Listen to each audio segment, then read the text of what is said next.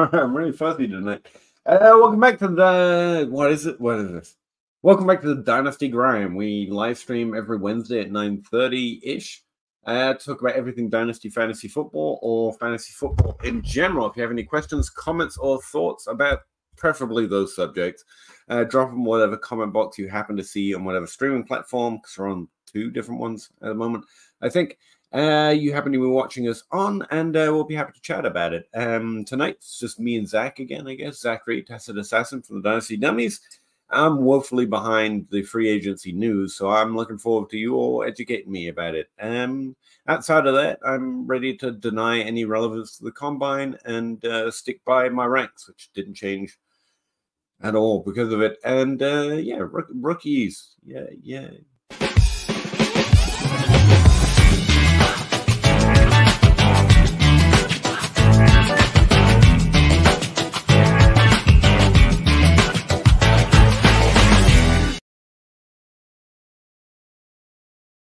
Hey, Zach, how you doing? Not bad, Peter. How are you this evening?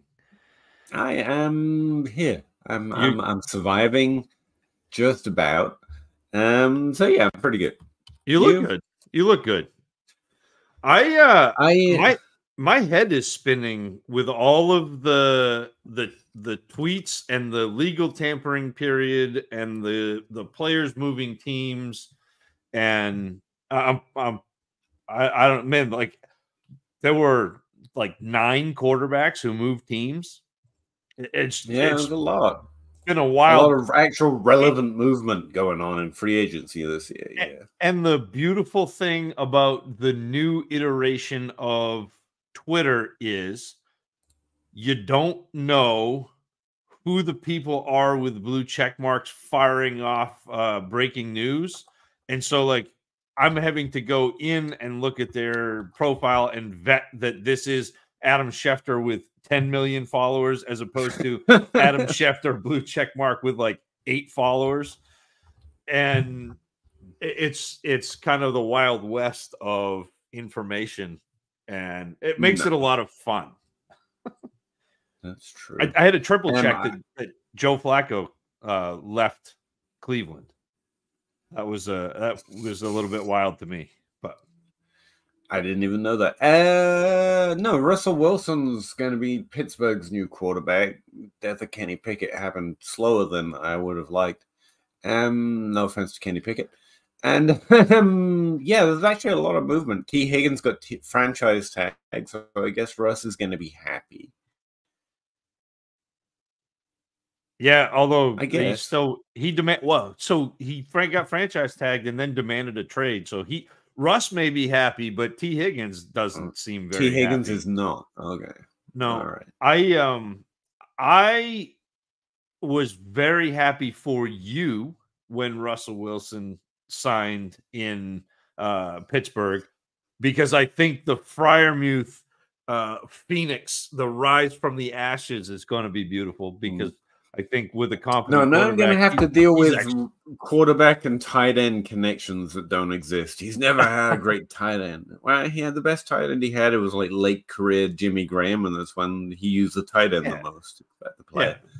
I mean, Russell Wilson will target good players, and he has at least Freiermuth and Pickens. So, all right, I guess finally we got Zach on the Pat train. I'm happy. Yeah, I'm looking through it again because I can't remember half the stuff that happened. I have yet to rank. I have ranked 3 rookie tight ends, and I keep thinking about digging in more and ranking. And the more I think about doing it, the more anxiety I get about the fact that rankings in rookies that go past 3 are a lie. It's just trying to capture someone that's good early enough you can say you saw them. But if you're not ranking a tight end in the top 3, you're really just kind of are you getting it wrong? If your first 3 don't hit and your 4th one does, or how about your 5th one? 5th was higher than everyone else. It feels like such a game of I need him high enough. It sounds like I knew what I was doing. You know, I mean, ranks rookie. I've been twisted up over the nature of rookie ranks. For me, it's always been about the tiers. It's why the Rhaegar thing in my tier 1 still sticks with me. Like, I want my tier 1 to hit no matter what.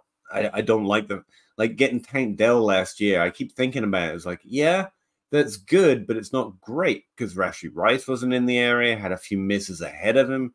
But that to me is a flaw. That's doing badly, if you know what I mean. Not badly, because they did pretty well. But the way we assess how we did is geared towards victory laps that we don't deserve, because we're all about, the whole space is about, getting people to say you did well instead of actually assessing how well you're doing. You know what I mean?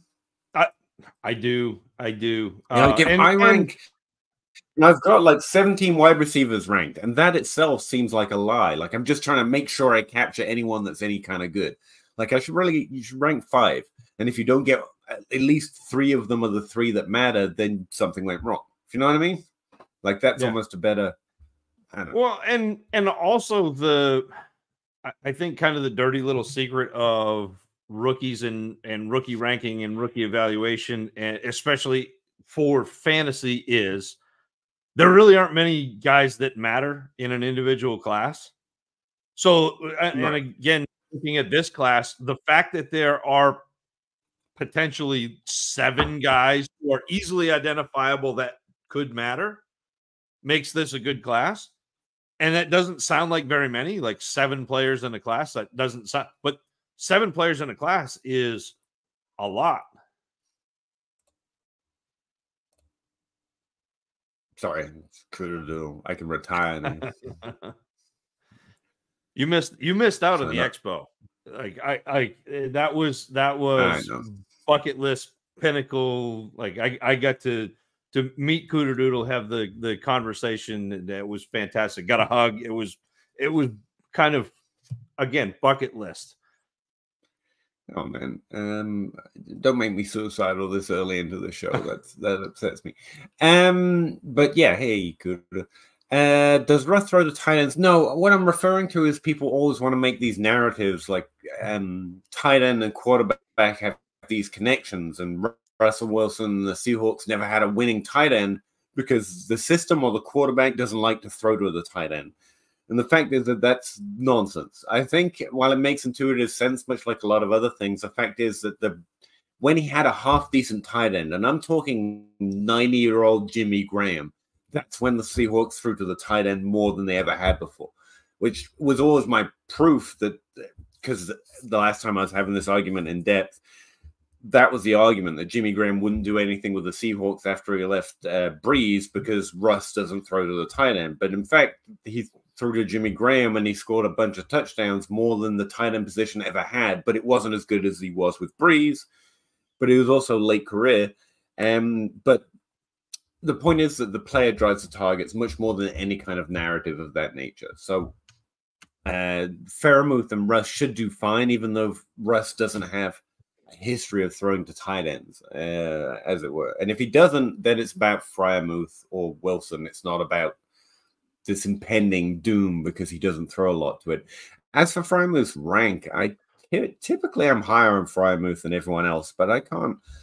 I'm looking at my ranks right now. Freiermuth, on average, he's a 13th round draft pick in Dynasty Superflex right now. He's ranked as tight end 16. That's terrible. By ADP, I have him as a tight end 10, as does DLF consensus. So I'm not that much higher than the consensus right now, but I am 5 spots ahead of redraft.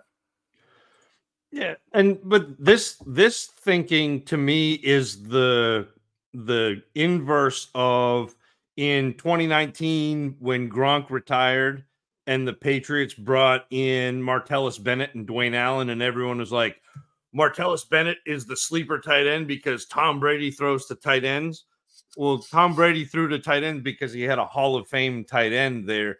And I think that Russell Wilson probably targets Freiermuth more because Freiermuth is pretty good. I think Freiermuth at this point, now we haven't had the draft and we don't know the entire shape of that Pittsburgh offense, but at this point, it's Pickens and Johnson. Yeah, Deontay Johnson just got traded.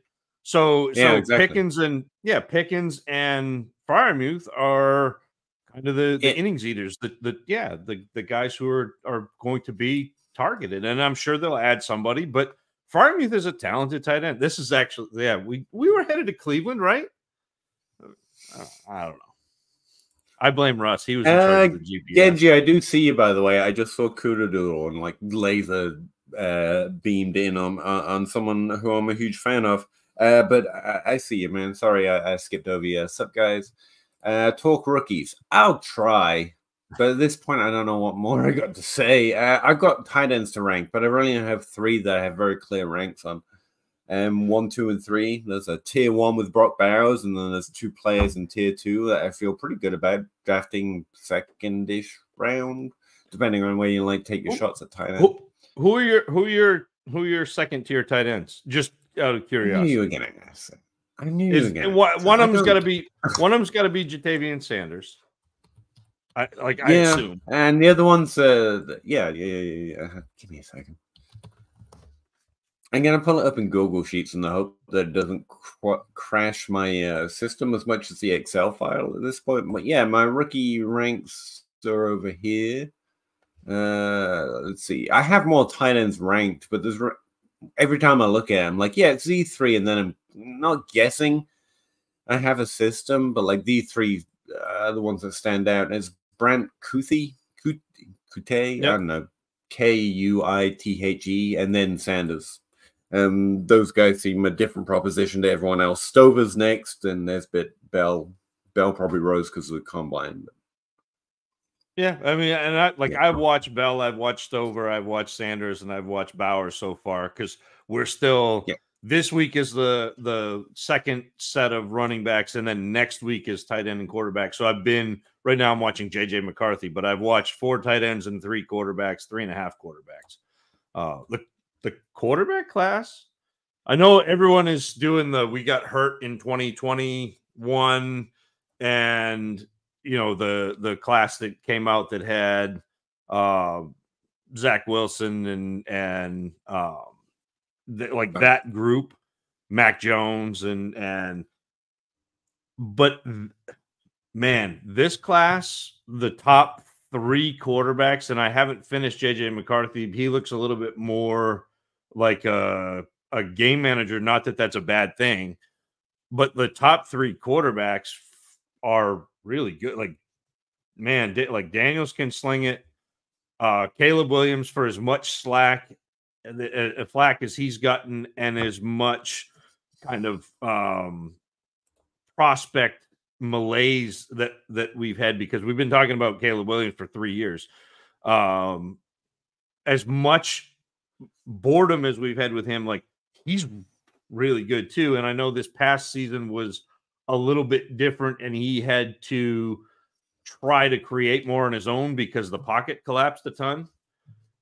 But right. he's still like, he'll make plays where you stop and rewind it and watch it again, and you're like, that's a like a Mahomes play. Not that he's Mahomes, but like that play, he's just not as consistently good that way. But he's got some talent. Jaden Daniels. Yeah, I'm still no good at rookie quarterbacks, but the way I've been thinking about it, Williams is the only one that fits in easily with Stroud and Young, even though that sounds terrible now from last year's class. But at the same time, the 2, 3, 4, or 5, I don't have to be convinced have potential. Whereas last year after Young, I had to be. I argue about Richardson being that upside plan. I was like, really? And then everyone else looked terrible. It's really in this class, like Williams is the only one that belongs in that tier, but everyone else is like, oh, okay, they're more interesting than this second tier last year, if you know what I mean. See, and I have Daniels in that same tier. Like, I actually, like, the way my grades fell, and this is going to sound hot takey, but I don't mean it to sound hot takey. Like, Daniels actually graded out, it was like half a point higher than Caleb Williams. But to me, those two. Yeah, those two graded out very similar to Stroud Young last year for me.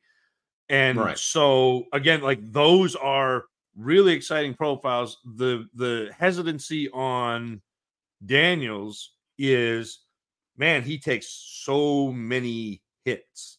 Like he runs, and great. people are going to compare him to Lamar Jackson. He's like as a runner, probably 85% of Lamar Jackson, but a much better thrower. And I think that he can survive in the pocket. But he also has, man, he's got such a great ability to run, but such a lack of awareness and intuition about getting down or getting out of bounds, which is scary for a guy who is a little bit thinner. Like he's 6'3", but not built. What's this about? Oh, that was when we were in Canton. We were going to another spot in Canton. My GPS decided we were going to Cleveland, which is close. It's only like an hour and a half away. So we started going toward Cleveland, and then eventually my navigator, Russ, figured it out. But nice. We got there. A GPS tried to kill me and my family once by we're just trying to get directions to a Walmart in a big city, which is not a place I should be. And yeah, it took us onto some residential street behind a Walmart, but it was the type of place, and we live in a place that's described like this, but like it's kind of place I was worried about to knock on a door. Like I felt like I was trespassing in a place they did not want trespassers. I think my GPS tried to kill me that night. But yeah, that's cool. Joe Robinson, my team is wide receiver needy. Would you trade away the 107 for Drake London? The 7 in the Superflex draft?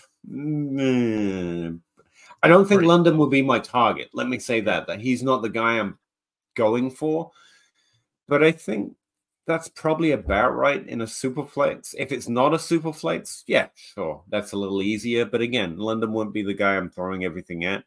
Especially with, and I think the Atlanta free agency moves are going to bump their value artificially. I'm actually likely to be low on.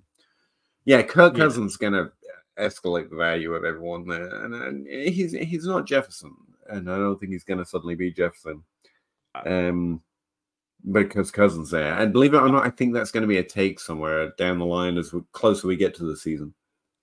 And I would rather, if I were going to do that, I would rather see if I could get something like DJ Moore plus, or any of the other kind of that ilk of wide receivers. I think you're probably that'd be a good one.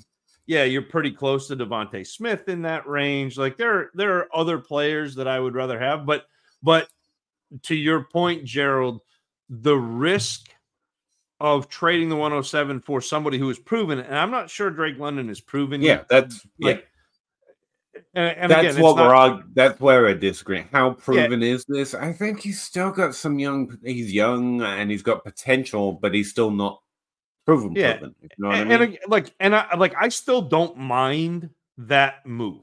Like to be clear, I don't mind, because I think at the 107, you're probably looking at, you're at a point now where you're in the Brock Bowers or Rome Odunze or Xavier Worthy, like that. Although I don't think you have to draft Xavier Worthy there, but I'm just thinking about our rankings. But you're probably in the Rome Odunze, Brock Bowers area, which is not a bad place to be.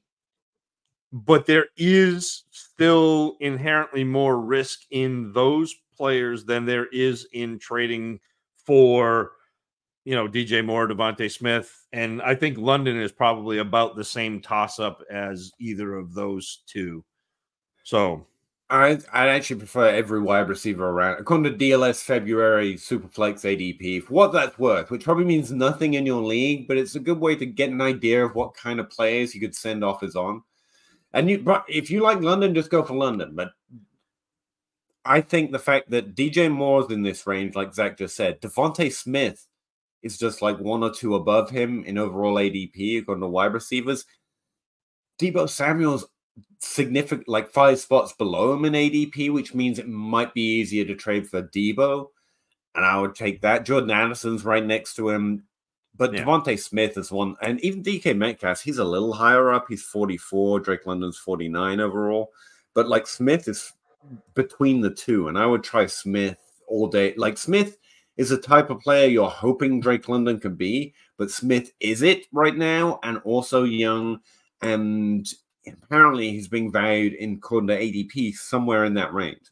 So me personally, I'd much rather send that offer for or something like it for Smith than London.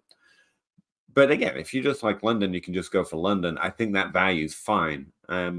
Michael Pittman's slightly below him as well. If you want proven, and with a little less uncertainty, which is kind of the way I would play trades like that. Because that's what you're trading out of with that pick. You're like, no, let's just move out that little uncertainty. You're giving up a little upside, sure, maybe, but you're raising your floor a lot. But to be fair, Smith, Pittman, both of those guys still got ceiling in their range of outcomes as well. So you're not quite giving up maybe as much as it seems. DJ Moore too, although he hit top 12 last year.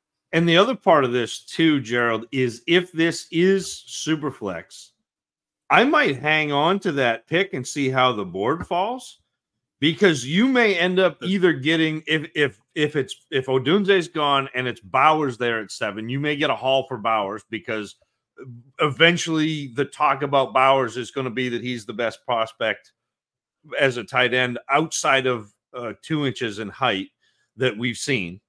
Like in terms of being the total, like he's a pass catcher, he's a blocker, he can do everything that you want as a tight end except for be 6'5".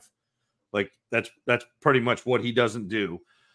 You may get more for that pick, or you may end up with like your choice of Odunze or Worthy, and again, also good potential wide receivers.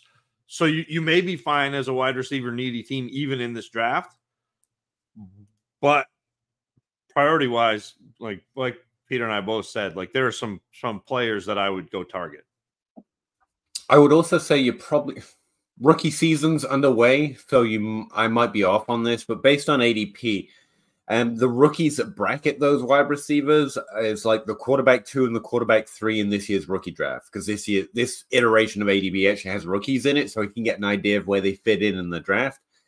I think that's pretty high to aim for with a 107, to be honest. So I think depending on your league, by all means, if you got that offer, according to ADP, you'd be getting a really good value trade. So again, if London is your answer, even though we were Smith, Pittman, whatever the crap we said, then you're getting good value. That's the first answer. This is a good trade for you because that's actually closer to the wide receiver rookie 3-4 pick. But what that also means is, I don't know, depending on how closely your league follows consensus or is mapping consensus, you might have to add to that 107 to get someone like London, Pittman, and Debo, because the 7's a little low for that range of players. That's the other thing I'd say. So if you get a trade like that, you're doing well, but expect them not to be enamored with it, because according to ADP, people like those players slightly earlier in the rookie draft, if that makes sense. So you could well find yourself needing to add to get into that range, which I'd be happy to do as well. Again, if you're willing to give up a little bit of the value ceiling, because a rookie that hits is, gold dust. And that always happens for some of that safety floor. And honestly, the points per game upside is still there as well. Then, it depends on the situation of your team, whether you want to. Marty B was a unit. Marty, he was. But not Gronk. He was a unit. BW. 10-team half PPR. Jacobs are the 109. Again, it helps. I mean, I know this is too late because we run so far behind the comments, and that's our fault. But it helps to know if it's super flex or not, because honestly, the value of those picks, where the tiers are, change a little bit. But if I don't know, I tend to do both. For super flex, the 109 versus Jacobs, probably fair. I still think probably I'm taking rather Jacobs. The 109. I think I'm taking Jacobs, but again, that depends on my team. If it depends on my team, then I'm probably going to lean the value side, which is the 109. But if your team's solid, a good running back that just got a good trade to a decent situation. Yeah, Jacobs is running backs. Sure. Jacobs is a points proposition. Jacobs is you're that's what I'm saying. Yeah, you're adding him to score points for the next 2 or 3 years. The Packers just invested in him. The Packers offense is pretty good. So that's, to me, if I'm competitive, if I'm trying to score points, that's the move I'm making. If I am in a rebuild at all, I mean, the 109 is probably that's probably the best you're going to get for Jacobs. You know, and you can forward. do stuff with that pick, try and tier up. It's more tradable to more teams and more leagues. So you just lean with the value. I would say if that's non-super flex, the 109, I would take Jacobs pretty easily in most situations there. And that's why I'm saying the super flex thing matters. And the reason I talk it through, as boring as it is, BW, is because then you can decide where you disagree and agree with the reasoning, just so you know where I'm coming from, because I don't have the answers. And that's why I belabor the point a little bit. Are you still working on quarterbacks? I'm not doing any work on them right now. Like, I updated my rookie quarterback evaluation process and talked about it, and it's probably going to stay there for a little while. We've got a few more things to go through before I think about circling back. I haven't talked to J Mike about who we're watching, but I assume that it's going to be Caleb Williams, Jaden Daniels, Drake May, JJ McCarthy, and then probably Penix. I think we gotta slide Dr. Michael Penix in there, and then that'll be it. But I've watched the first three. I'm in the middle of JJ McCarthy. So yes, Genji, I am working on quarterbacks. See, this is why she's my favorite. The prophetic tweets in advance, so that good. You know, like the timing of Kudadoodle's hot takes is just they're just good. J Mike, I know that guy. We grind. Love you guys. Oh, one thing, you have Marshawn Lloyd ranked too low. That's got to be you. Little bit. I came to him pretty late, but I think I pushed him up pretty good. I put him in there. That guy's interesting tier with Ray Davis and Bucky Irvin. Like, those are the quarterbacks, the running backs I'm really interested in. Let's see where they land in the draft, kind of a tier. You know what I mean? So you're too low on Ray Davis, is what you're saying. Screw you. At least I use his real name. Raymond? Ray and Bucky. I'm the only guy listening to him as Rayman and Marquez. I think is how you say it. On account of that's just how they're listed on CFB. Like, which is, I probably am. Tim Shady, sup guys? Where would JSN and Addison rank in the 24 draft class overall? Within wide receivers. Well, the thing with that is we have hindsight, so it would be real nice to move them around. But to do it without hindsight, if this was one draft class, so we hadn't seen their rookie season, that to me seems like the fairest way of saying it. JSN and Addison are in the Harrison and Neighbors zone. You know, Harrison probably ranks first. Addison and JSN I had neck and neck, and I preferred Addison, but JSN clearly ranked ahead of him, so it may be long term. But I think Neighbors is in there with those two, if not above them. But that might be hindsight. I think he'd probably come in fourth if they were all the same class. But like, I'd be really excited about that draft class, to be clear. Yeah. So I've got it because I do all of my kind of pre-draft rankings, and it's Harrison clearly as the one. Neighbors as the 2, Addison as the 3, JSN as the 4, and then I mean I've got Xavier Worthy as the 5 in of the 2 classes, but like that so 3-4, so behind Neighbors and Marvin Harrison Jr. I can just use my model, I guess, and that's about how it ranks it. Yeah, it's Harrison, JSN, Addison, then Neighbors. Oh no, Neighbors above Addison, but I would have pushed. I would have pushed Addison above him. I loved Addison's profile. Chavez released Williams, lost Everett in the bucket of ever-present yet rarely relevant players. Yeah, Everett had a great year back a couple of years ago. I just think they're good. It's a Kendrick Bourne tier of players. They're much better than the average NFL player. They're going to be constantly relevant in the NFL, and every now and again fringe relevant to fantasy. But I don't think they're the chase 'em category, if you know what I mean. I was upset. Well, as upset as I get, which is not at all. If I had my choice, I would have kept Eckler in Chargers land. I think he had a nice role, nice history there. He knows what he's doing. I don't know what to expect. But outside of that, hey, Mrs. Scampers. Josh Palmer can be head cheap because he should be. Yeah. They're going to draft somebody. They are the players I'll stick on the end of the bench when they fall to the waiver wire, like Kendrick Bourne, because you get to start him every now and again as a flex, and sometimes they bump in value because they have a couple good games. I mean, they're relevant NFL players, above average, but yeah. Frank N, where are you guys on Mixon? He landed in probably the best possible situation. He's still 27. Is it simply contender versus rebuild? Yeah. Because he's a running back and he's got age on his clock, but he's gonna still be a pretty good running back in a league that doesn't have a lot of them. He has a 3-down skill set, but even at his best, he is a top 12 running back that makes you realize why a top 12 running back ain't all that. He doesn't have the Barkley top 5. Well, he does have it in his range of outcomes, but it's not the median outcome, if you know what I mean. I don't necessarily think that was the best possible situation for Mixon, even though it's a pretty open backfield. The way he runs is a little bit counter to the way Houston's running game with that kind of zone one cut go. He's not necessarily that speed back. Like, he's not. That's not Mixon's game. And so, like, it's not a bad, like, it's a good situation because he should get a ton of carries. He should see targets. It's a good offense, but it's not the ideal situation for Mixon's style. Right. So, I mean, he's what Joe Mixon has always been. But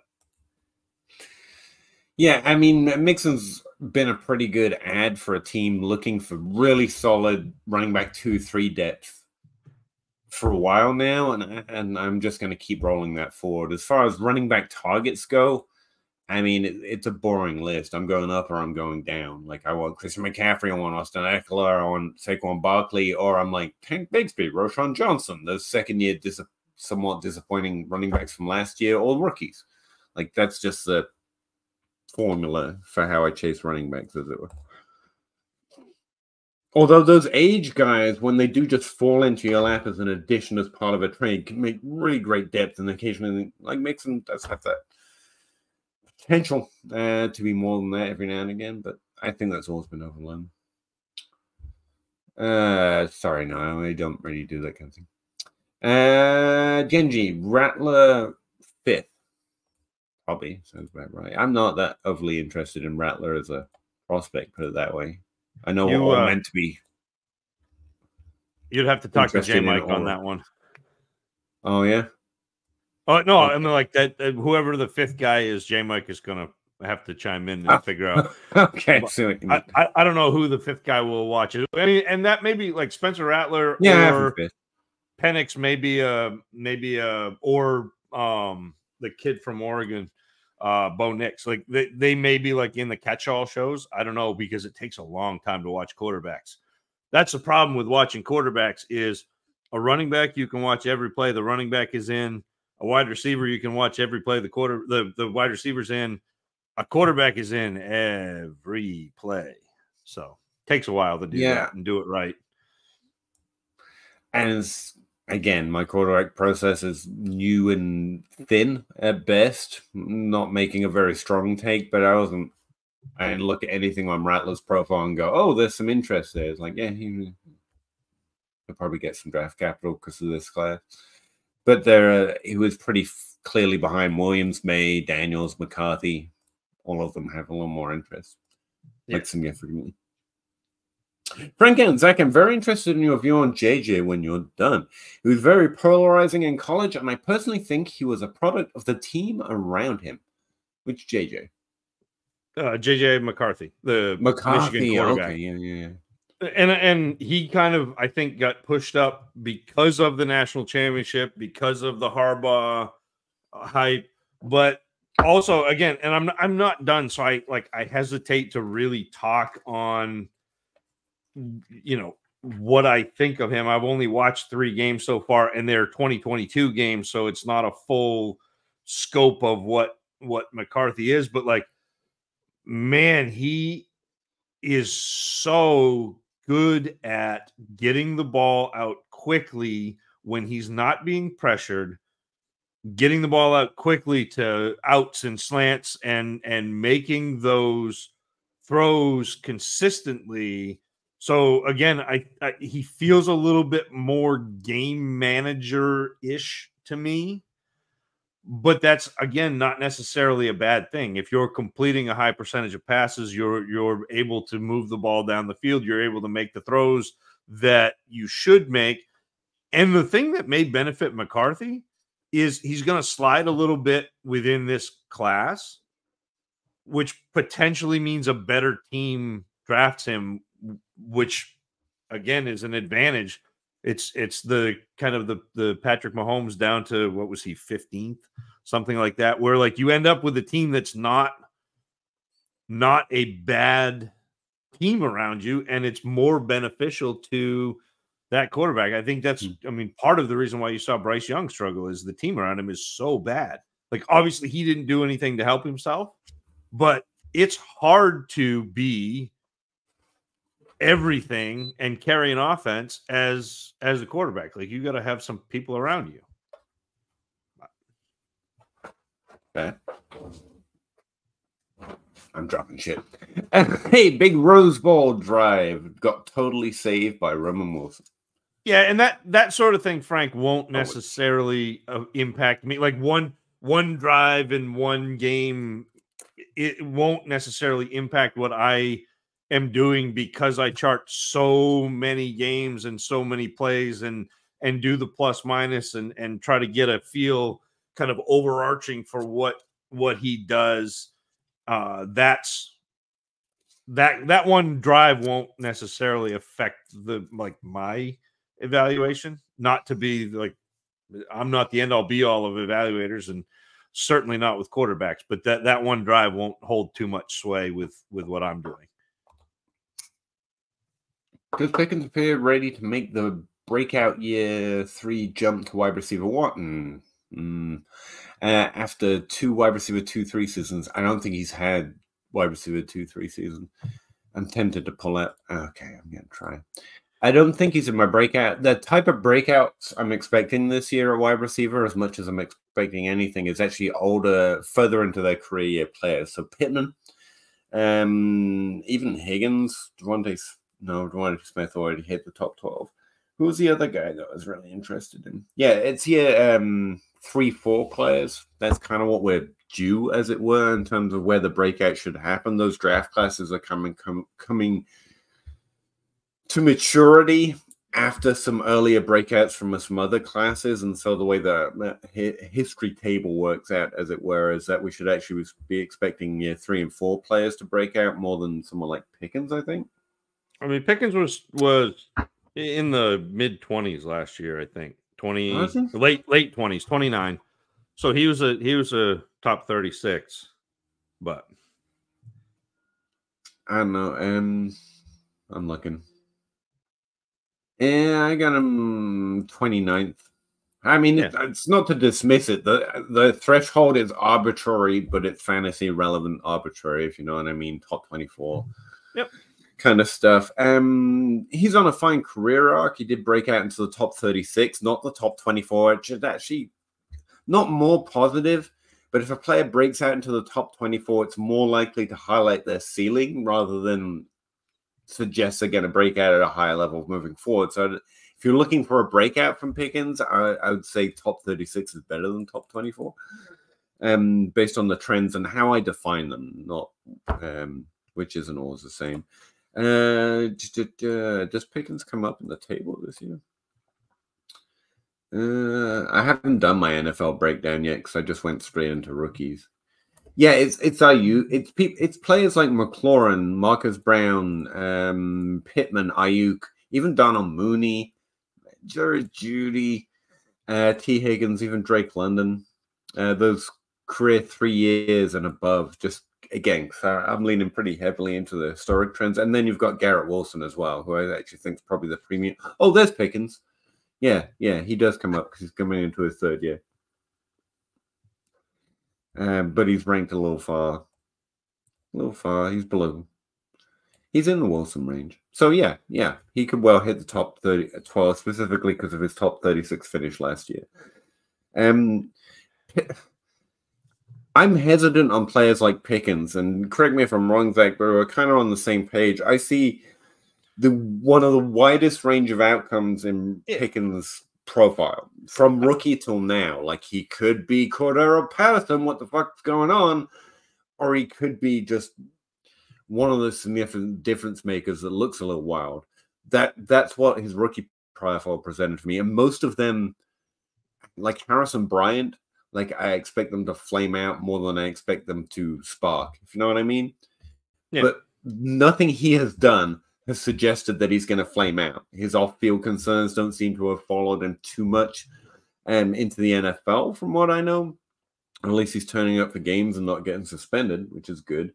And his on-field performance has been pretty good. He's at 12.3 points per game, as Zach was saying, finishing the top 36. So, yeah, if George Pickens is your guy, this is a good year to go in on him. Value-wise, I think I'd throw it at other players like a Garrett Wilson or an Ayuk or a Pittman, but that's just how you want to play the game. Yeah, and that, some of that makes sense. That was Pickens. I mean, that was Pickens' rookie profile. Like coming into the league. I mean, I tend to stay a little too addicted to the rookie profile, especially when they seem to work. If you know what I mean, it's confirmation bias, I guess. But that was like my open for George Pickens for my write-up was St. Peter's Basilica has the second highest cathedral ceiling in the world. Its nave reaching a height of just over 150 feet. The highest ceiling on record is George Pickens. Okay, that's a lie. It was Beauvais Cathedral, but George Pickens has all of the requisite tools to paint a fresco on. Like, he has that ceiling, but he also, there's the crypt underneath the cathedral too. Sorry, I forgot I was on mute. I was just agreeing, obviously. At this point, I basically just say what Zach's going to say, but in advance, so it looks like it's my own opinion. That's my strategy this year, I think. Who's underrated in this class? I don't know. I really haven't come to terms with what the rating is. From the sound of it, worthies are getting underrated because people who love the combine don't like that he did well at the combine. I'm still trying to wrap my head around that one. He's too fast. Thank you. Like I was worried there for a minute. I was like, this guy is going to be too high a value. And all the combine lovers like, I hate this. I'm like, okay, we got a chance. So Worthy looks a little actually. Honestly, just based on vibes of my timeline, I don't see enough people talking about Brian Thomas, Troy Franklin. These are Franklin, especially, is a lower tier player, but I think Thomas is in the conversation after Neighbors. And I don't see him spoken just because Worthy's got the 40 time to talk about. No one's really mentioning Thomas. I don't know how much that translates to what the ADP is going to do in your rookie draft, but I really like Thomas. He's in that conversation. I prefer Worthy, but I really like Thomas. He's right there, and I don't see as much conversation about him. So that's potentially a guy. A little lower down, not the same tier. There's a lot of Roma Dunze vibes. But yeah, Franklin and Thrash, I kind of like a little bit. Like some people like Lad McConkey. I'm a little weirded out by his profile, but I will believe the tape reviews. And Zach says his gauntlet was pretty good or whatever. So I'm like, okay, he wasn't a lead target getter on his college team, but maybe he can be a more effective NFL player. I'll believe you. But I might default to the upside of someone like a Franklin or a Thrash. I mean, there's a high miss rate there, but I think there's more upside there. And so a little further down, I'm interested in those two players while everyone's talking about Lad, which is a very cool name, to be fair. But yeah, Troy and Thrash a little bit seem a little undervalued to me. I haven't heard many people. Well, actually, I have. Malachi Crawley and Jacob Cowing, two lower conference players that I have seen some buzz on, and they were invited to the combine, which is nice. And they did pretty well there. I'm really interested to see what day 3 draft capital they get and what their landing spots look like. But again, we're falling down tiers here, and how underrated they are really depends on what happens in your rookie draft and my rookie draft and stuff like that. But those are the names that, again, because those are my ranks, those are the names that stand out to me. And if anyone's hated on that list, I'm like, oh, that guy's a little underrated. So going really deep and really underrated, to me, Jalen McMillan. And you're gonna. I thought you were gonna say Polk, and I wanted to talk. No, but like Polk is fine. I think Jalen McMillan may actually be the best player on that Washington team, the best receiver on that Washington team. I think he commanded targets when he was on the field with Odunze and Polk. I think McMillan actually was fantastic, and he probably won't end up grading out higher than Odunze, but I think Jalen McMillan may end up being the kind of sleeper, the Amon-Ra St. Brown, the guy nobody saw, but then everybody saw after the fact. That's the type of player I think Jalen McMillan is. Yeah, sorry, my son was asking. He didn't ask for anything for his birthday, and that feels sucky. And he just came in. I was like, I want some research materials. I was like, yeah, okay, I'll buy you schoolwork. That's pretty cool. Parenting's easy. Why does everyone make it sound difficult? And my kids are interested in research materials. Just got lucky. Yeah, the reason I was going to ask about Polk is because I remember he's your wide receiver 12 last time I looked, I think.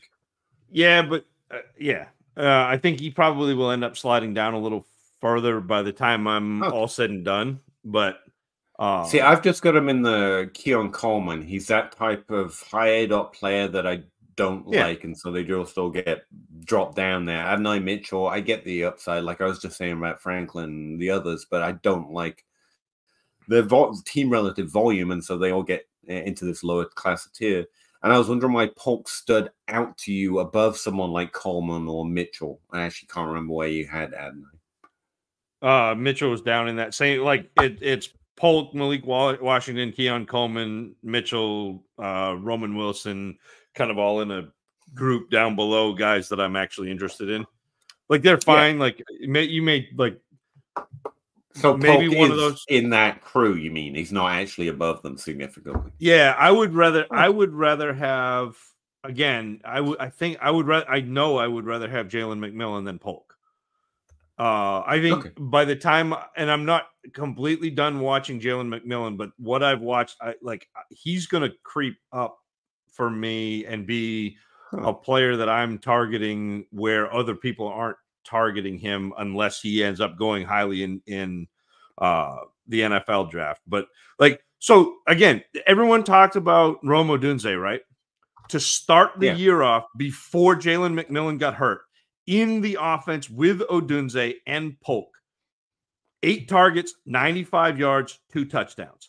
8 targets, 120 yards, a touchdown. 4 targets, 96 yards, injured. So, those are the first. And in 2022, led the team in targets, yards. Again, with Odunze, with Polk, I think Jalen McMillan is actually being slept on. I was going to say the notes I've gotten here aren't particularly negative, but I have them ranked at the bottom of that tier of players. Like, this is a role without the volume that I don't like. But it just says, hey, it ends positive. It's close to 2% under the cohort average for successful players of that type of role, which is positive-ish. But what happens if you... And there are plenty of...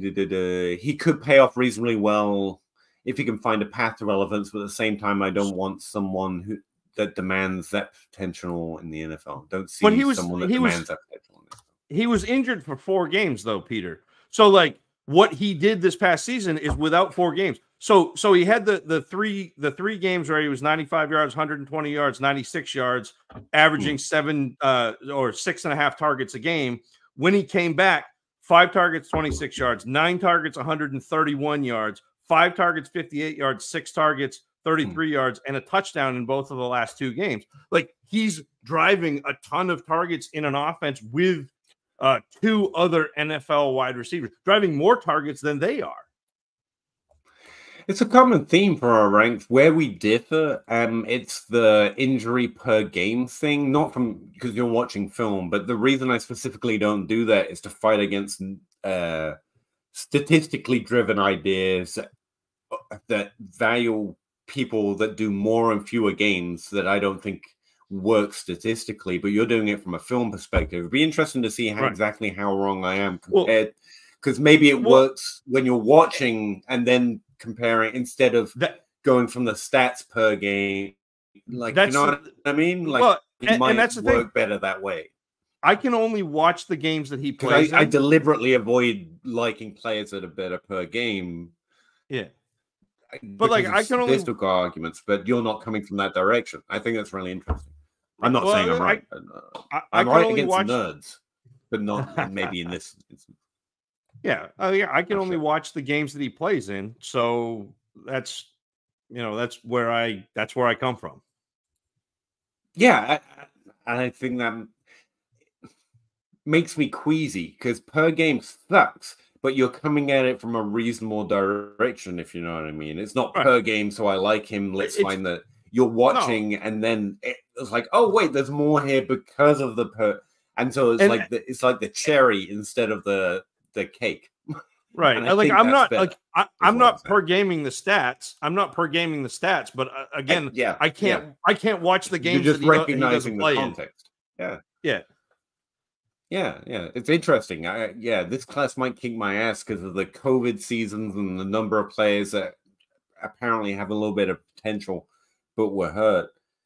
Which I'll learn from if true, but I can only see what I can see where I don't have opinions.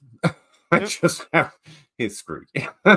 Genji, have you found any guys you're completely out on no matter what? Well, wide receiver, we're talking about that tier, but that's just players I'm happy to miss on because they don't hit very often. I want to see volume. It's those Keon Coleman, Jalen Polk guys. It's also the guys elevated by combine. I haven't seen too much of that this year. Elevated by the combine specifically. That's not backed up. I haven't seen too much of that this year. Like, it's usually a Jelani Woods somewhere, which is he's all combine, no catch. I haven't seen too much of that. There's a running back, Isaac Guarendo, who is that guy. He's had the third fastest time of anybody in the combine. Ran a 4.33, and I've seen fairly big analysts put him in their top 5. Oh, like, no, like, that's like right now he's 15 out of 15 running backs that I've watched. If I was gonna try and be as hot as I could, hot takey as I could, come on, it would probably be Ladd, and not that I would never not completely out. But the love I hear about him, and it's really awkward because I want that type of player to succeed. He's just a good player on an offense that's prioritizing a Brock Bowers, you know? But as a wide receiver, I can see him doing really well. And I'm like, I don't want to root against this guy, but he doesn't have volume. And that's an easy, I'll tumble in below this guy, I'll tumble in below that guy kind of a situation for me. And then everyone gets Cole Beasley and I don't. And I hate that. Not that he comps easily Cole Beasley, but that type of thing happened with Cole Beasley for me. But I can't imagine I'm going to draft a guy like Ladd over what most people think based on he did well at the combine, which is good. I'm not dismissing doing well at the combine, and people like the drills, and he did well when they watch the tape. And I can see that on his statistics as well. On per touch, he's doing really well with what he's given. My question is always going to be, why are you not given a lot? And I don't explain that by Brock Bowers. I'm like, yeah, 2 people can do well in volume. Like, lots of people can do well at volume. And so so Ladd might be the hottest I can go for players I'm out on, because I can't imagine at a group of 12 people, there's going to be 10 that are willing to take him a couple spots before where I'd consider him. So yeah, Ladd might be the best answer I've got outside of taking the easy route. And Keon Coleman for me is the guy that I probably Yeah. won't have much of, because a lot of Well, people yeah, have yeah. him up high, and he's just Oh, that yeah. that profile is so much different than what I am looking for. Like, it can succeed. Like, we've seen Mike Evans succeed, but Keon Coleman is a contested catch guy who doesn't succeed at contested catches as well as you think he does, because people are watching the highlights. And yeah, like I like Ladd a lot more than Keon Coleman, for example. So if he's high on everyone's draft board, I'm completely out. Jonathan Mingo is a different one. I could find relatively little to even start to like. With Ladd, I can see things I like. And with Keon Coleman, I kind of get what people were going for. But yeah, Mingo and Keon Coleman are closer in terms of where I feel about them. Like, I don't really like, I can trade that draft pick, or I can draft a running back. And I'm thinking in the third round, and according to what Zach just said, he's getting drafted a lot higher on that. So yeah, Keon Coleman and Mingo are probably closer. Do you guys have a dream landing spot for Higgins? He just got franchise tag, dude. Yeah, but he wants to be. Assumably, if he traded. gets that trade, Yeah. right. Yeah. New England. I don't really, but that's because I'm a New England. I don't think. Not to speak ill of Russ, but like, I never thought, even profiling Higgins, I wasn't like, this is Jamar Chase, this is Justin Jefferson, this is CD Lamb. I thought Higgins looked really good, but he was Michael Pittman towards the bottom of that. Yes. Like, you can see him being good. Yeah, but I don't think he's going to be like a wide receiver one for decades in fantasy. Like, I never saw that with Higgins. Team big Clemson wide receiver notwithstanding. So, like, I'm happy with where he is. He's got Jamar Chase. He's got Joe Burrow. He's done consistently well.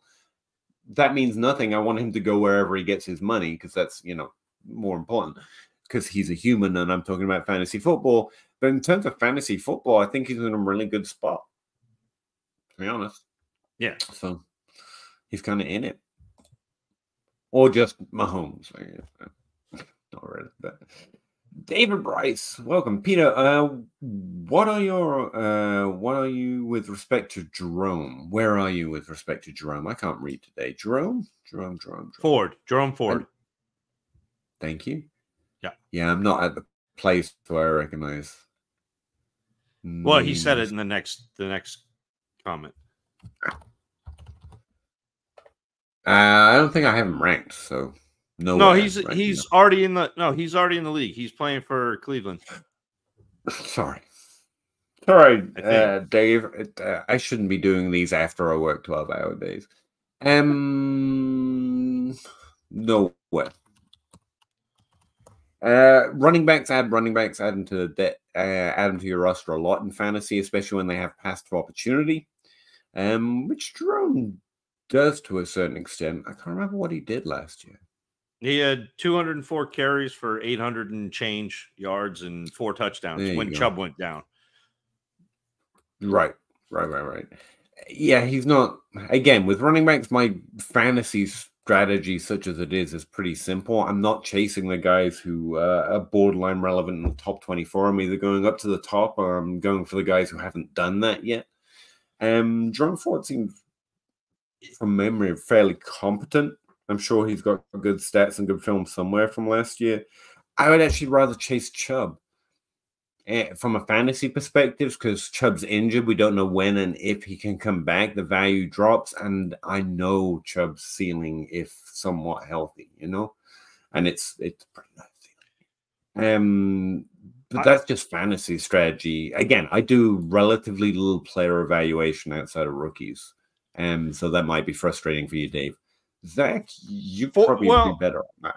Ford is a player that I love to have on my roster, but he did just enough last year that you're probably not going to be able to acquire him cheaply enough to be able to make the risk reward, because like the reward is high, but there's also that risk that they either replace him or Chubb comes back. So it's not necessarily just here's Jerome Ford.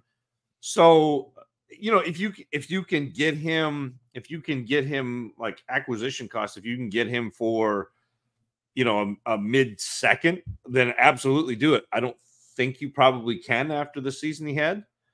But if you Well, now can, you're I talking don't. fantasy, so I'm back in. I think that's exactly what I'm trying to blather out here. He's at that point where he's almost worth adding something to see if he can get something more shiny. But if you can't, I'm pretty happy to have him on my roster, if you know what I mean. Like, if you can add a first, a Ford, and go up and get a Barkley or an Eckler, who's a little defunct, although the trade might revitalize his value a little bit, then I'm more into that. But if you can't, I'm pretty happy to have a running back with that in his profile, solid landing spot, path to opportunity, and volume. But again, that's fantasy rather than a player evaluation. Sorry, Dave. Frank N. Also, with the rumors the Steelers are looking at a wide receiver at 20, is there a good possession receiver that can fill the Deontay role?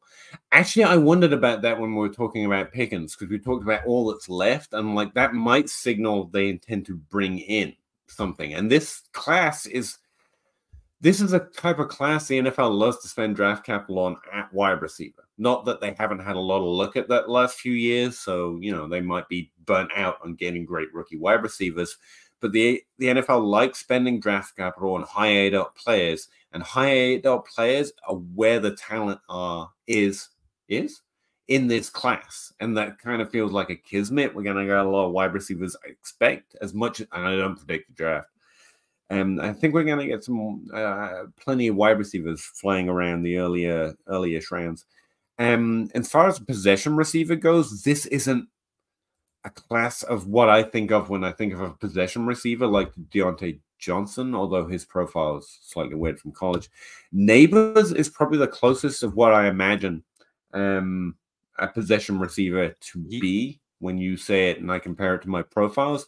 And Neighbors is an elite level at that. Like, if they could get Neighbors anywhere in the first round, it would be a pretty big steal. He'll be gone by 20. You'd assume. Like at 20, I could see them targeting McConkey. I could see them maybe targeting Xavier Worthy, because I think Worthy can give you both. I think Worthy can be that slot.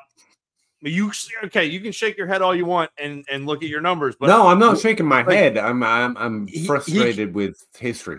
he can slide into the slot and be that volume guy, but he also can stretch the field, so he gives you a little bit of versatility. So I think that's what he did in college, and that's why he looks so good. Yeah, I want him to do that relatively well, my speech on this. That's my only and I have him at 3. I love Xavier Worthy, but players don't transition to doing both at the NFL. No, he did both. He did both. Your high ADOT is because he caught a lot of long passes, but he also was used close to the line of scrimmage. He's working in the slot. That's why he's got a high ADOT and a high slot. And again, that's my unknown. Both. I'm not saying it's bad. Yeah, no, but what I'm saying, players that do both haven't translated well to the NFL, and it might be because doing both in college doesn't easily. I don't know. But you've got Zay Flowers, did really well last year. That's a good sign. And Darnell Mooney, if I remember, have a similar where they were playing on the field. Yeah, kind of. Those are the two positive. But for my money, Worthy is. I think Worthy is better. A better profile coming out. That's why I like him so much. But those are the guys that are going to be there in that range. It's going to be McConkey. It's going to be Worthy. It's going to be that type of player. So it's not like there's not a 1-for-1 guy that is going to be around in the great possession receivers in this class. To be fair, no, Ladd is the next one I thought of as well. And I don't I was just saying, I'm not enamored, but he's definitely that type of player. But he didn't carry so on and so forth. What they really should do is take Jalen. They should take Jalen McMillan in the 3rd, and it would be an absolute coup. There you go. Well, the Steelers are pretty good at doing that. To be fair, they're pretty good at drafting wide receivers. So whoever they draft is probably going to have more interest in it. And I actually do. I don't believe a lot of that, but there are some.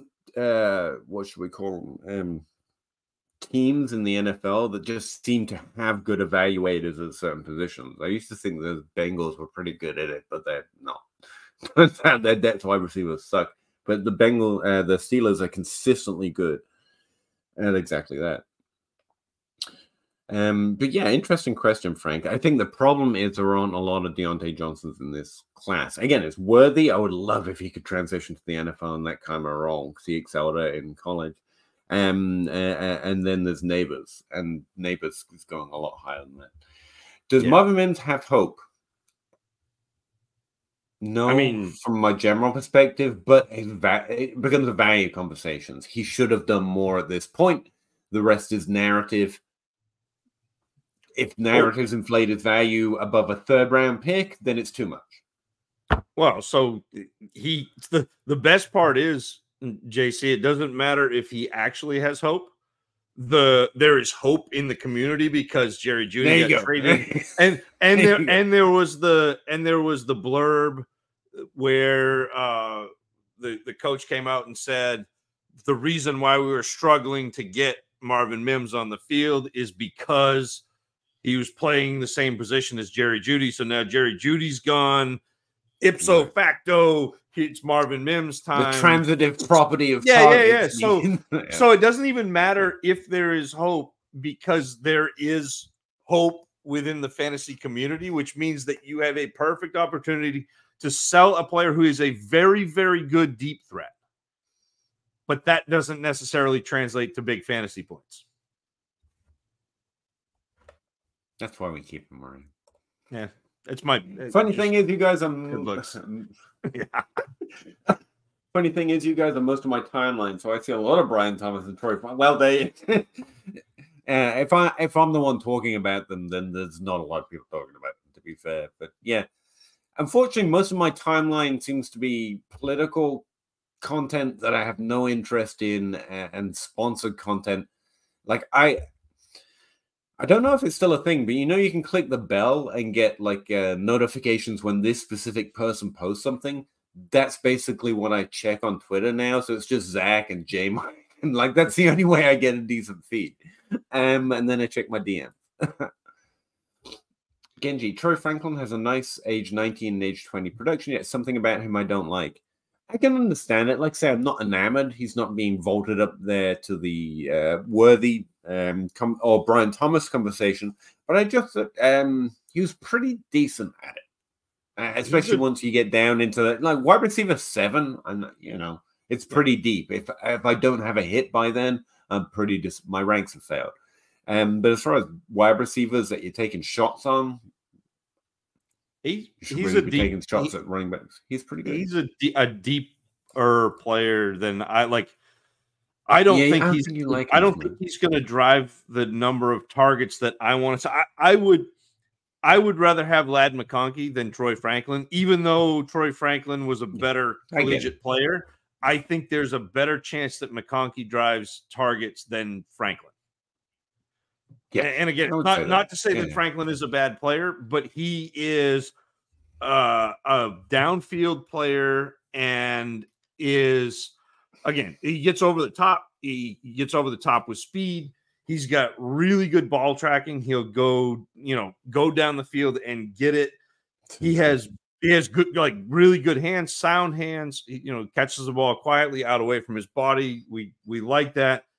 Really good body control. So Bo Nix would throw some bad balls, and I don't want to speak ill of Bo Nix. He was a lot better this year than he was, back at Auburn. But Troy Franklin would adjust to bad balls and make some plays. He's very quick off the line of scrimmage. So if he gets a free release, he's really hard to defend, but contact. So if he gets pressed, if he gets bumped, if he gets physical, they can shut him down at the line of scrimmage. They can bump him off route, like within that play.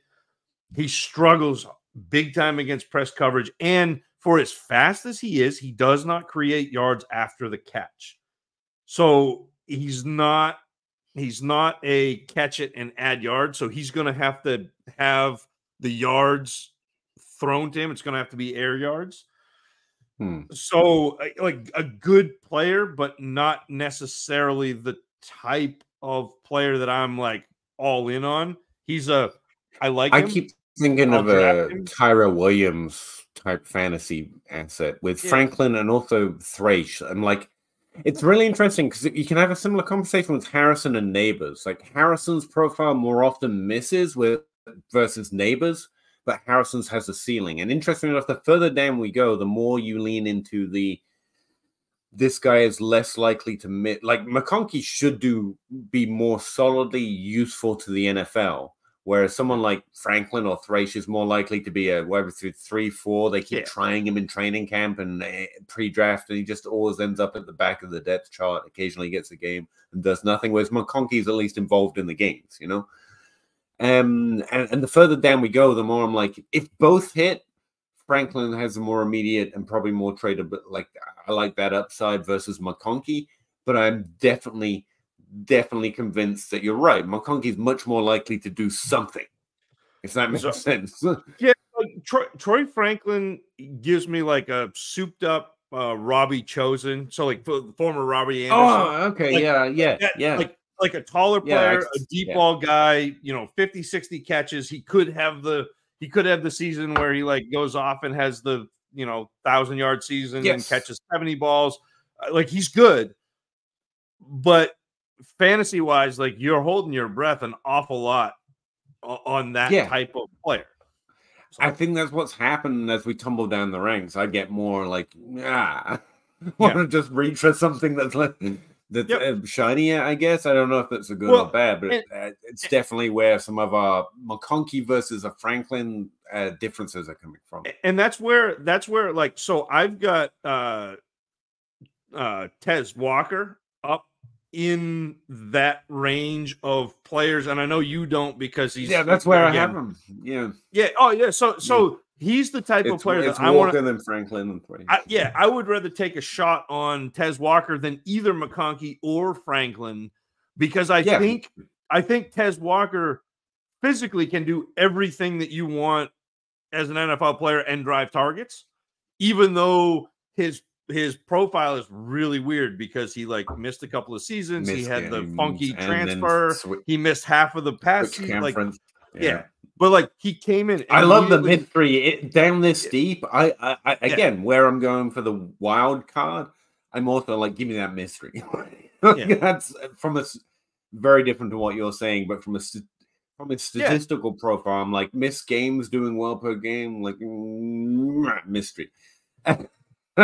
Give me the unknown when you get down there. Like again, I have Walker over Franklin and Thrash, but it's a tier, and then Ladd, and that's literally what I'm describing. Like Ladd for you is towards the top of that because he's much more likely to do something. But I'm like, give me these wild cards and Walker first. So we're still saying the same things, but you probably have a more. We just come at it from different angles. It's feet grounded, real world. Your fantasy team's going to be doing better, but it's going to be less. I like living on the edge. but I also like the kind of the fact that we're getting to the same place from different directions. That's what I mean. Like nice. I can see we're disagreeing on fantasy process much more so than the players, which is good for me because I don't even evaluate the players much. So, like, I feel like I'm getting somewhere. Thoughts on Ayuk and Dell? Good. Yeah. Ayuk is one of the players entering that interesting because of the timing of these recent classes' career arcs, where his class is kind of maturing into where we could well see a few of the players from his era of draft capital actually bust out into their breakout years, a little delayed versus the average, but in time based on all the new good players that have kind of held back the trend a little bit. Because we've had a lot of good young players come in and break out, and that stops a few of the Ayuks and Pittmans really hitting their top 12 season from a historical point of view. And then you get this lapse where they catch up and kind of break out. It's kind of one of these cycles that I'm tracking with the breakout arc idea. And so Ayuk, Pittman, like I said, Higgins are all kind of in that they might actually mature a little later than average, but very much in time, like a CeeDee Lamb, frankly, this year. So Ayuk's on that list. Does it make it mean I'm like him a lot more than average? Actually, I'm about on consensus on Ayuk because just Debo Samuel and Ayuk debates for 3 straight years, basically. And Dell, like I hate to be this guy, but I feel like I won with Dell, and I don't need to take any more risks. I'm like I'll stay right here. Like I got my victory. I'm very happy with Dell. I'm very impressed with Nico Collins. I think that surprisingly, because there should be some combine bros coming after me, I think it's missed. I actually think there's a lot to learn with Nico Collins, which you probably don't have scope to get into here. I think Nico is what you miss if you value the combine, if that makes sense. Because what you miss is that Nico must, to respect the player, Nico has taken a little while longer than he should have, but he's got the physical development and okay college production. So in my world, what that means is this player's come in, worked his butt off, stuck on a team, grinded to keep the role in a tough situation, quarterback-wise, looked out with a quarterback a little bit, but that time and that slightly lower draft capital and whatever I think that's effort. That's respect the player. The player has done something fairly unusual, and it's not his combine. It's that has helped him to where he can be one of those slightly later breakouts. And I think you miss that Collins really deserves respect for what he did last year. A lot of players don't do that. He should have been defunct on a few different metrics. It must be something to do with, I don't know, blue collar narrative, work ethic, whatever you want to spin in there. But it is about what he's done. And I think if you think combine, fast, big, strong, good in NFL, draft high, you miss that a player like that could actually benefit from slightly lower draft capital, an okay situation. Then it's about what he can do. And I think that opens up for that guy's must have worked real hard to do it. If you know what I mean, I think we miss what the player accomplishes by thinking it's about his combine metrics. And notice that it took him a little while longer, but that actually means he's actually had to work harder and more deserving of respect. But the Dell thing, he came in year 1 as an undersized player with epic collar production and dominated targets. I think him and Nico on the field with Stroud and now Mixon thrown in as well, I guess. It's going to be a really interesting mix.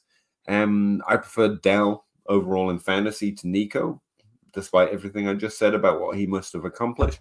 But it's kind of awkward. And that's why I say, I don't know. At this point, I just want to take my win with Dell. I don't want to go any higher. Like, I think we might have hit the value ceiling on Dell. Production, I hope he keeps it up. But it's a little unusual because of Nico. Like, honestly, and I just want to respect that a little bit. Zach, I just kind of blathered a little bit. I got a lot of thoughts with no particular direction on that situation. But, like, Collins, like, it strikes me how interesting that profile is. And the guys who were chasing him earlier aren't like, they should really be investing time thinking about that. I'm not going to chase that. But if that's what you're interested in, like, Nico's one of the few who managed it. So, like, I would be all about that. And Dell's just a undersized player who is better because the size doesn't matter. So, I'm always going to catch those guys. I mean, I think simplifying what, like, your original, they're both good. Like, they're both players that you want on your team. Like, you want on your team. Dell may be a little undervalued because of the injury and his size. I think Ayuk probably gets overvalued because of his production and prominence on the 49ers, but both guys that you want on your fantasy team.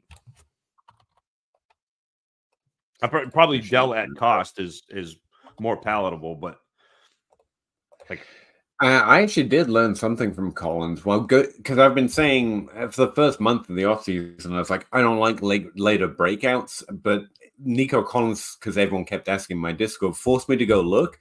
And it's actually a couple years out, modifying the breakout curve kind of research. It's really difficult for me to keep saying those later breakouts have worse career futures. It's somewhat true that breaking out earlier is better, but like Nico Collins is on a really good list of players. I put it in the Discord and I put it on Twitter, who continue to hit. This is one of the things I got wrong while getting CD Lamb right. I thought that third-year top 12 breakout was coming. I literally said it's like, go trade for him as if it's already happened, which is rare that I say something like that about a breakout. But I then thought it was good to trade him away, when in fact he hit his ceiling the year after, which was last year. He was like wide receiver 1 or 2. But that was kind of the same arc. I thought a third-year breakout was worse than a first-year breakout with lower career outcomes. So trade CeeDee Lamb after he hit the top 12, which would have been the worst idea. But it's because of this languishing idea, a later breakout is worse. And Nico Collins made me go back and reinvest in that idea. And it's kind of not true. So I actually think Nico Collins is pretty well set up from that perspective. By consensus, Collins is ranked 27th overall according to DLF Superflex rankers at the position. He's outside the top 24. And Tank Dell is inside the top 20, being the wide receiver 20 by consensus. I'm slightly higher on both. I have Dell at 17. I have Collins at 26, which counts as higher. Okay, it counts as higher. 27, 26. One number is higher than the other. But I'm about at consensus on Collins. Whereas I'm 3 spots higher on Dell. Frank, and to Zach's point on Worthy to the Steelers, the Russ Lockett pairing was very profitable in fantasy for a long time, especially because no one believed the Lockett pairing. He was one of those epic college producers, by the way, I was kind of in on. And then he suffered a devastating injury at the end of his first year. Bad second year. Everyone said undersized, fast guy, bad. And I bought a lot of Tyler Lockett. And continued too, because no one likes that top 24 guy they thought they had right because he was, not the Kevin Johnson profile. But yeah, Lockett was great. But again, same thing with tight end. I don't think Russ has a type. I think Russ, like all quarterbacks, wants to throw to good players that get open in the way that they work with. And I've learned from that. Zach talked about quarterbacks that like to throw you open versus quarterbacks that need to see it. So there is a type of open that they're looking for, but targets are going to flow to the guys who do that well. Whether they're a type of wide receiver or a type of tight end, doesn't matter. Do what they are looking for well. And I think, like to your point, I think Worthy can do that if they landed on that team. The nice thing, though, about Russell Wilson as a quarterback is I think he's kind of in between. So, like, he'll absolutely take the open receiver, but he's also at his best when he's got an offensive line, one of the best deep ball throwers in the league as well. Right. And so, again, a lot is riding on the Steelers' offensive line. But if they can keep Russell Wilson upright for the 3.5 seconds that it takes him to throw, whereas most of the time quarterbacks are getting the ball out in 2 seconds and some change, Russell Wilson is not the 2-second thrower. But that Pittsburgh offense could be really, really good. Honestly, yeah, again, we can't do this, but for funsies, if the Steelers took Worthy, I think, he would get locked in pretty early. I like him more, weirdly. Draft capital and landing spot shouldn't affect me that way, but it kind of does in Worthy's case, because I have a little uncertainty over his role translation. But going to the Steelers in that situation, that would go a long way to nope, wide receiver 3 with a bullet instead of wide receiver 3, and I hope you like someone else, so I get him at 6-7. I'd want to trade up to get him in and around Brock Bowers, if not before him.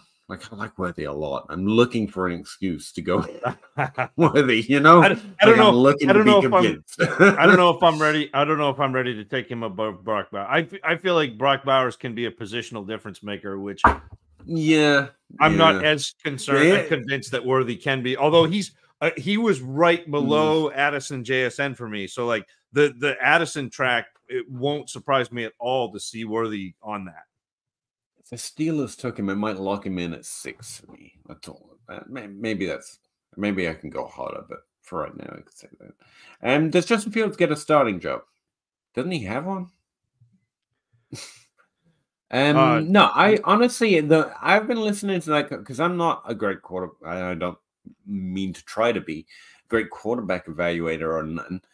But last year, I kind of bought into the idea that the Bears were going to try this year. They tried to surround him with a little more talent. They really went one more year than they probably should have. Can we make this work? Because Justin Fields is an incredibly talented player. And, Zach, I think you've talked about it a bit, how you can design an offense around what his talent is, and they didn't really succeed in it. Yeah. But maybe they're not capable of it. Because it felt like last year was them saying, we're going to try. And it didn't work, apart from for fantasy.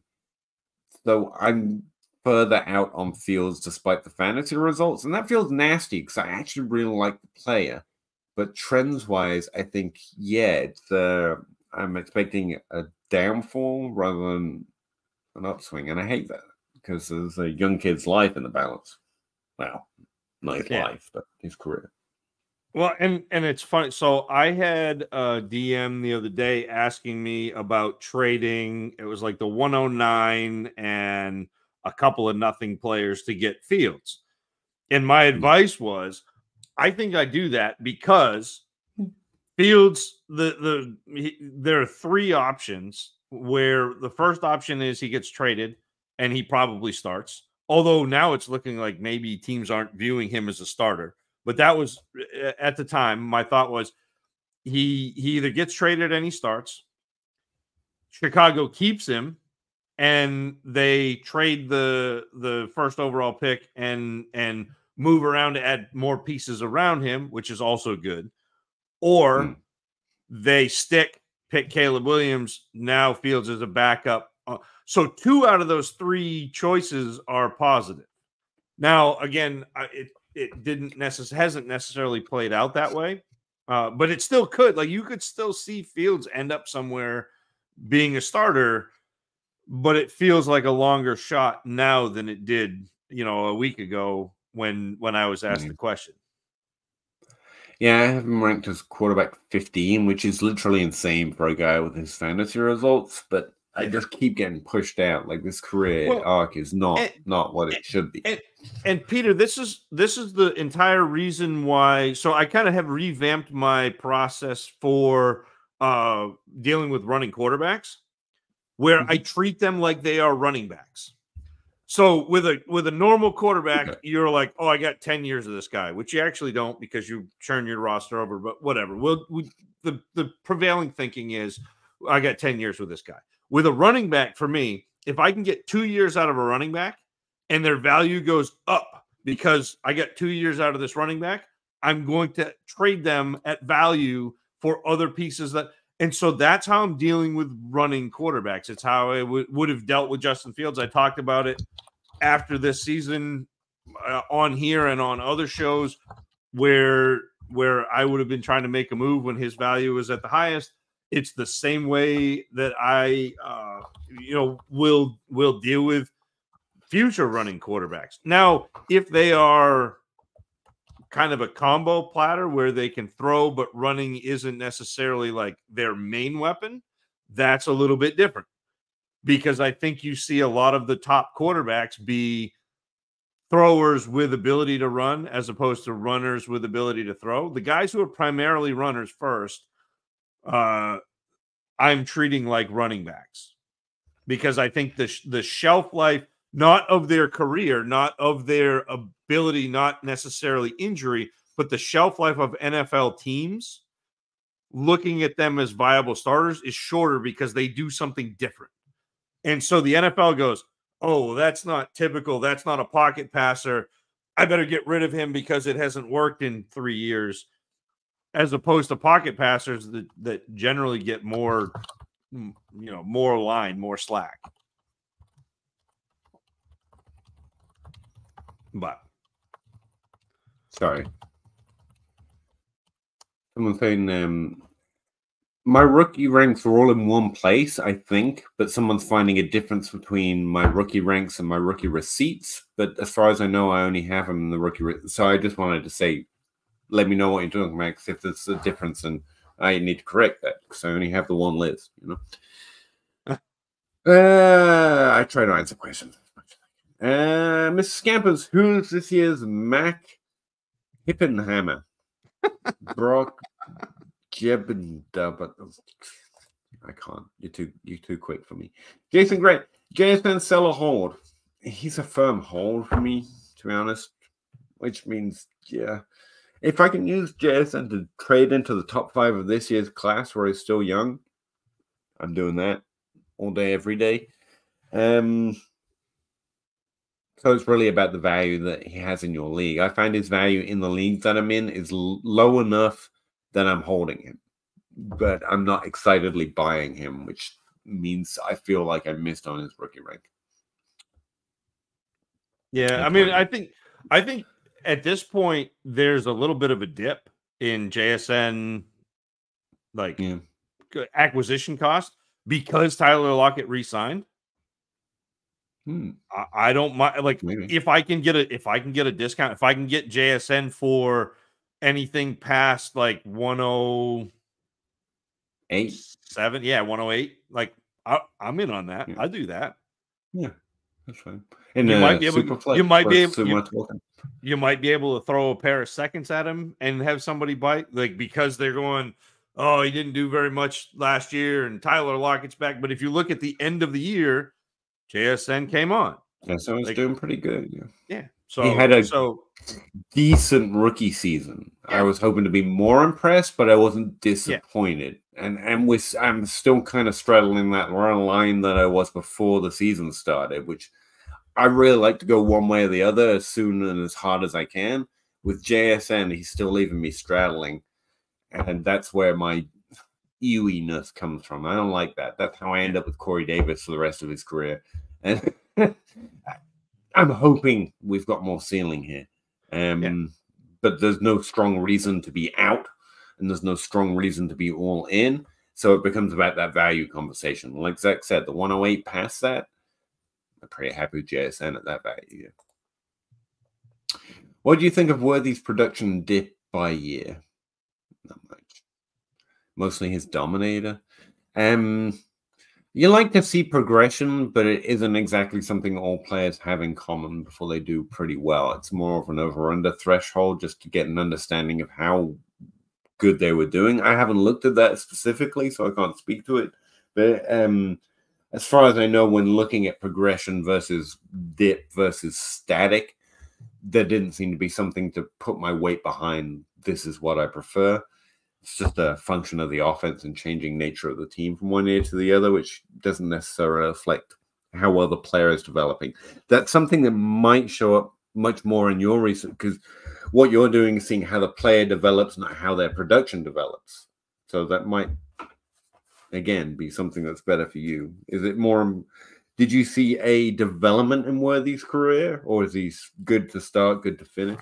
He's a good player. This is my reaction to the dip and dominator. You ready? I've been working on this for a bit. It's I would say I wouldn't fret over dominator overly as a stat. Like he led the dominator team. is an interesting stat, but like just think about the calculation. It was kind of forced together when people were thinking what would be a good stat, and was just kind of hammered together pretty early on. And it's got a good name, so it survived, but it's not actually a dominator. Like receiving yards per team pass attempt would be a better definition of dominating a team's offense.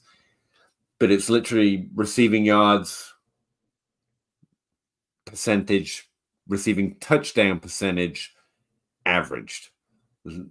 It's weird. It's got a good name. It's not a particularly enticing stat once we have actually got invested in the... He led the team in receptions all 3 years and yards. Like he's good.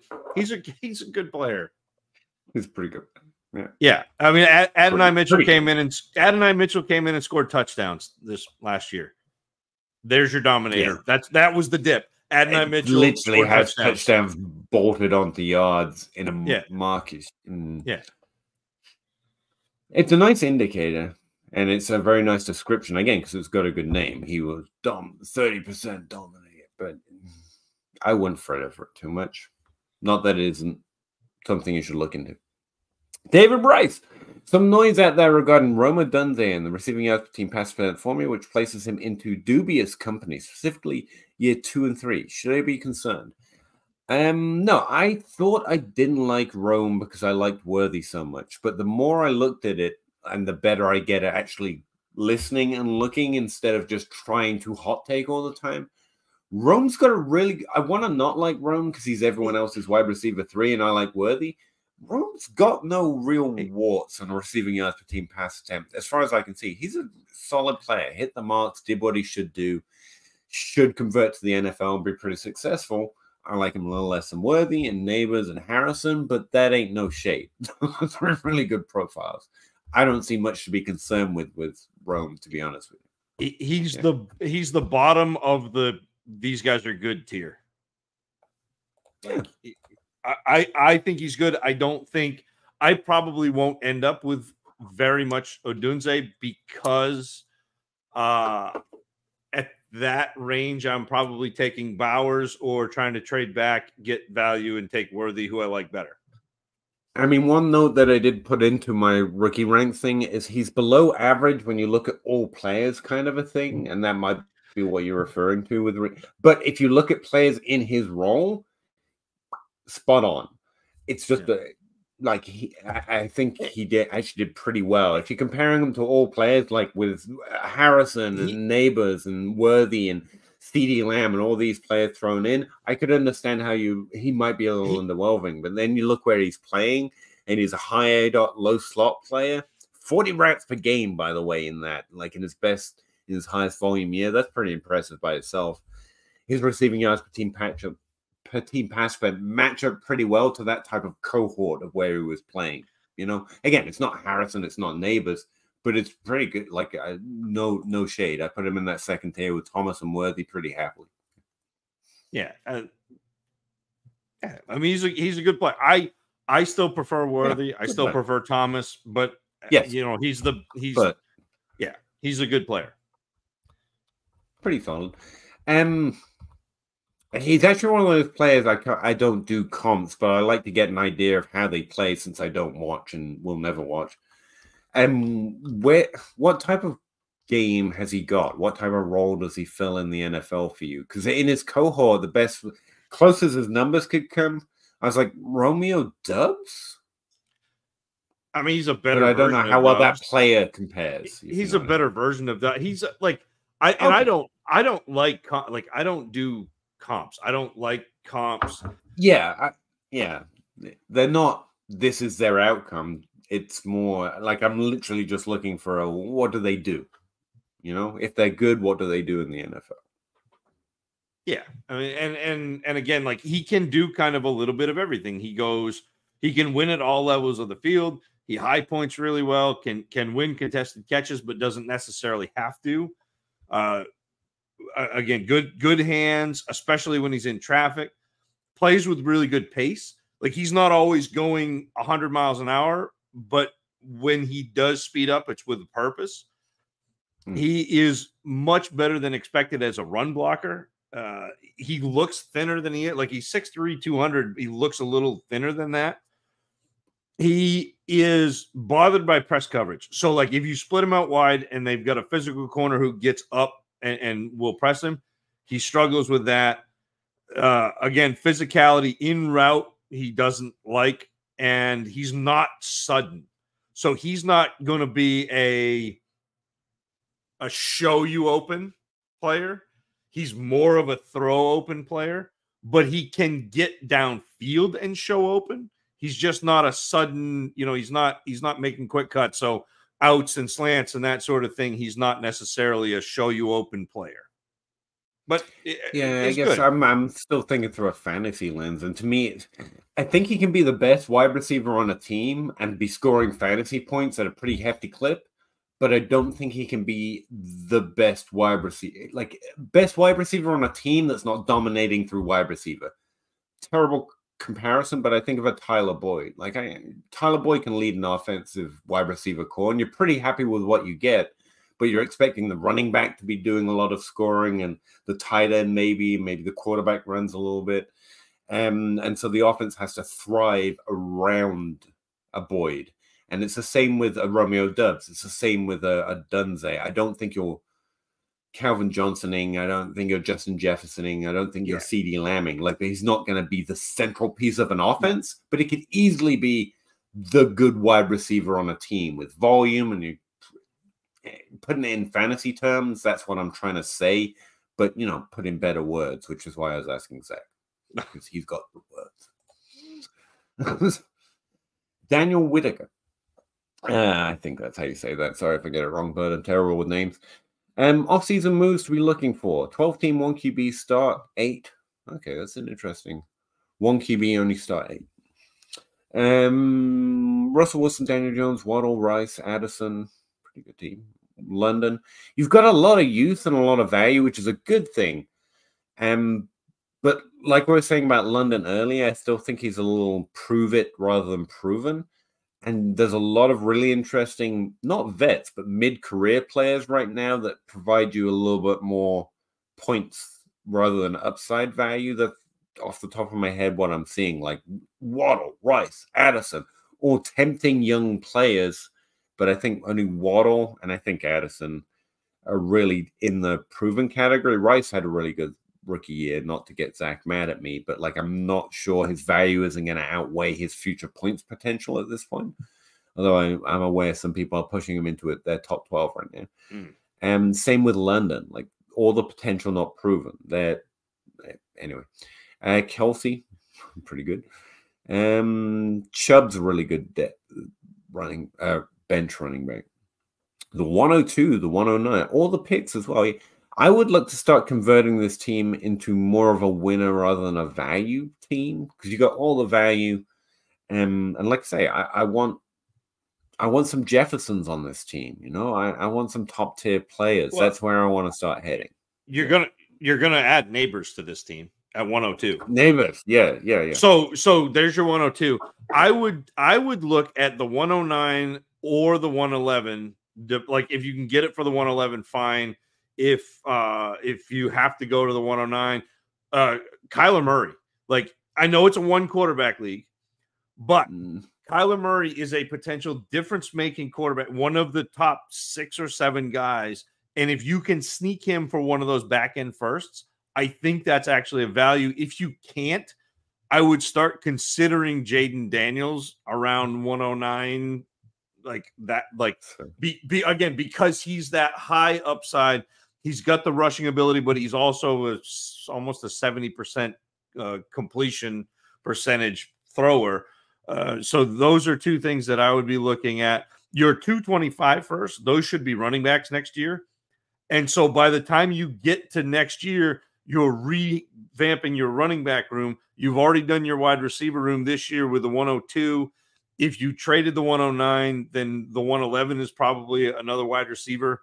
Maybe you can sneak a Worthy. Maybe you end up having to take a shot on somebody like Walker or one of these other players. But that's kind of where I would be looking with this team. Is you're making your pick at 102.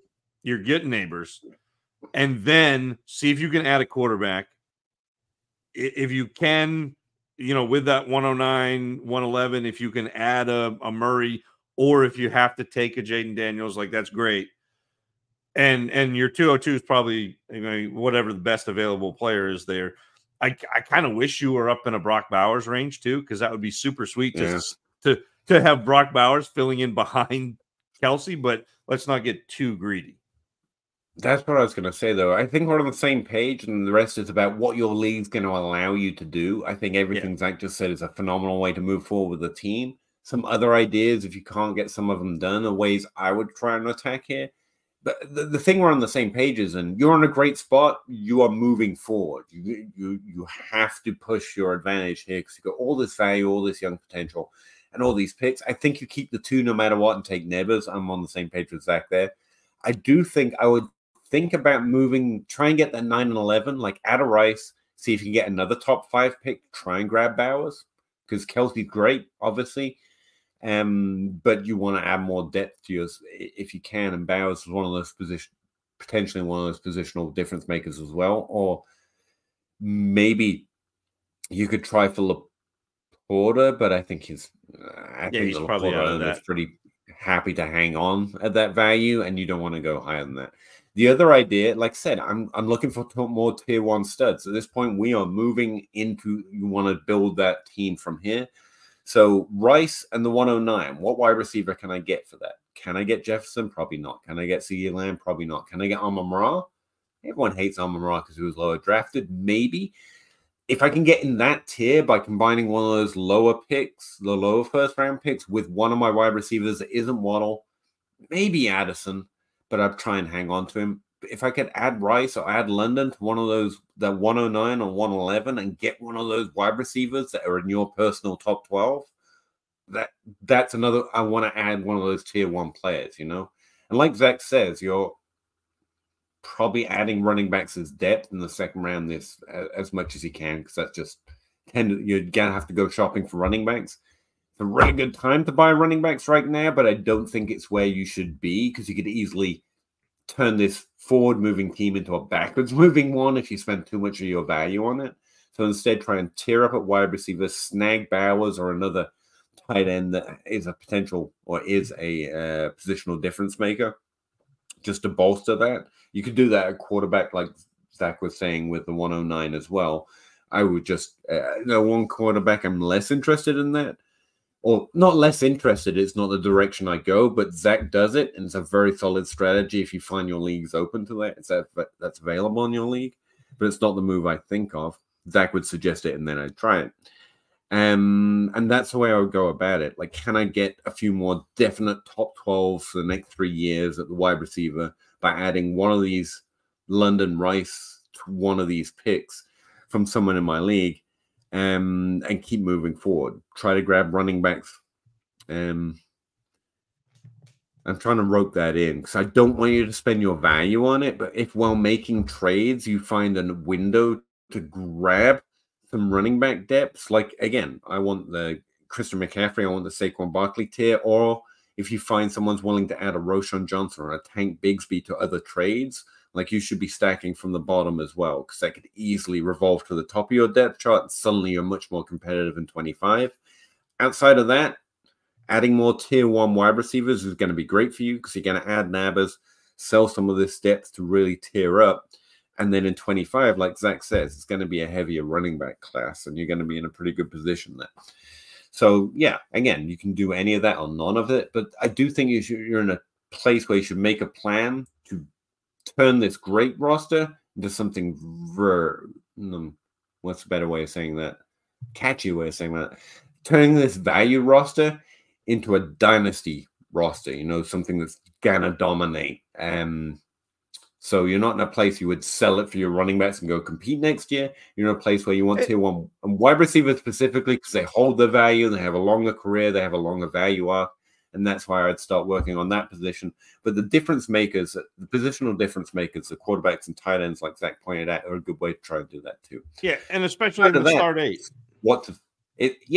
Yes, good point. Outside of that, and the reason we're going in so many different directions is because there's a lot of ways of doing that. And it's about what your league's interested in. If the Laporta team is that's all they have, that's a really good target. But if he's on one of the dominant teams, you're not going to Laporta or what you want it. So you're going to have to go looking at your league, see who's on the top, who's on the bottom, who might have one of those tier 1, I'm calling them assets, and might be looking to build for the future a little bit. So a Rice and a 109 is a lot more tempting to that guy than someone who's looking to win next year, if you see what I mean. So some of it's about what your league's at, where your league's at, where the players in your league are at.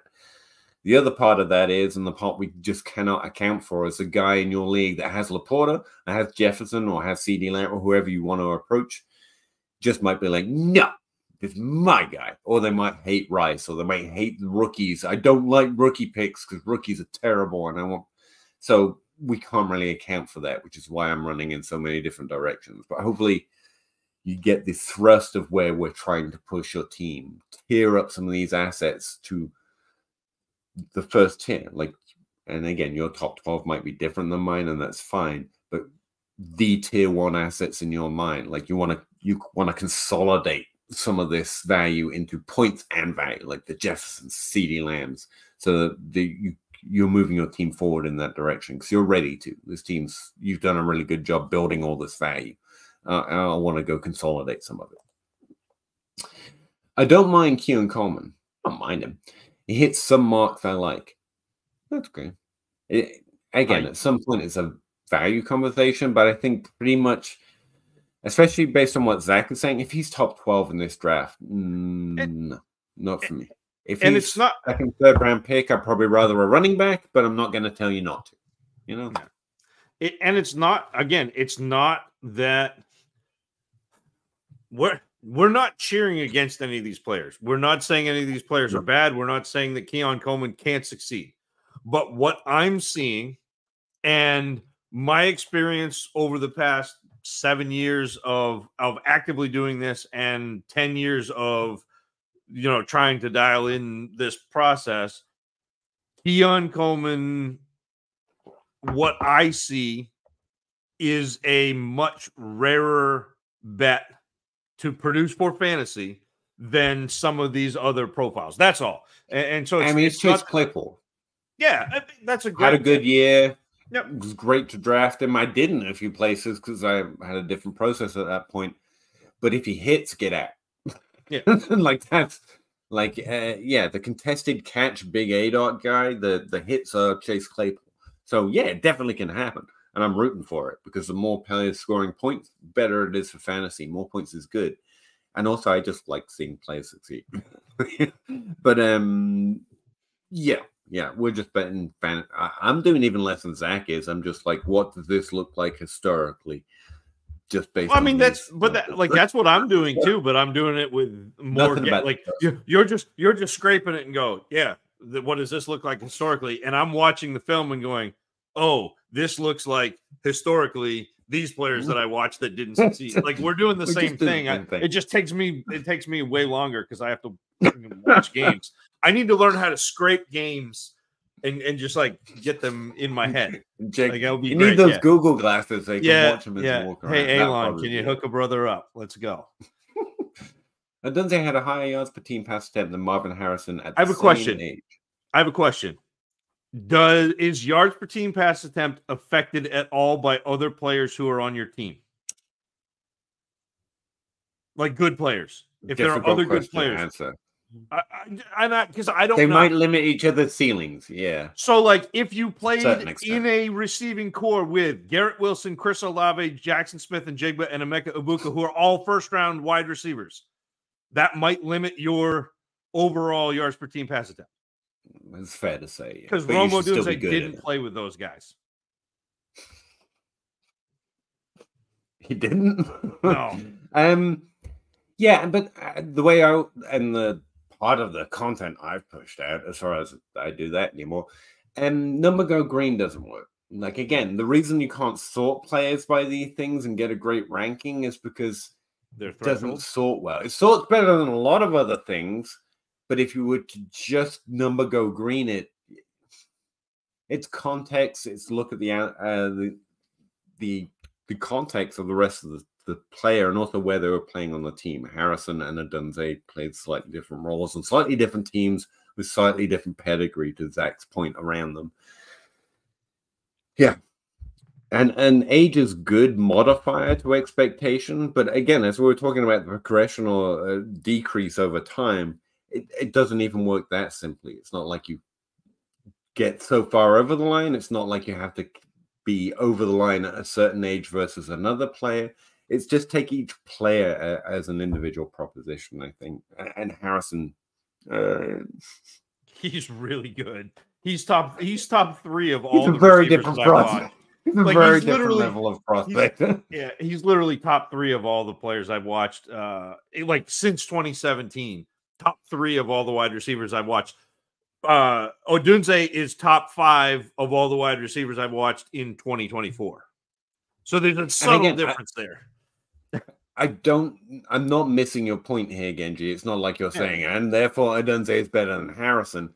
If you just take this as hey, look, Odunze did something really good. That's my point. Yeah, Odunze, really solid prospect. There's lots of positive on his I'm pretty good.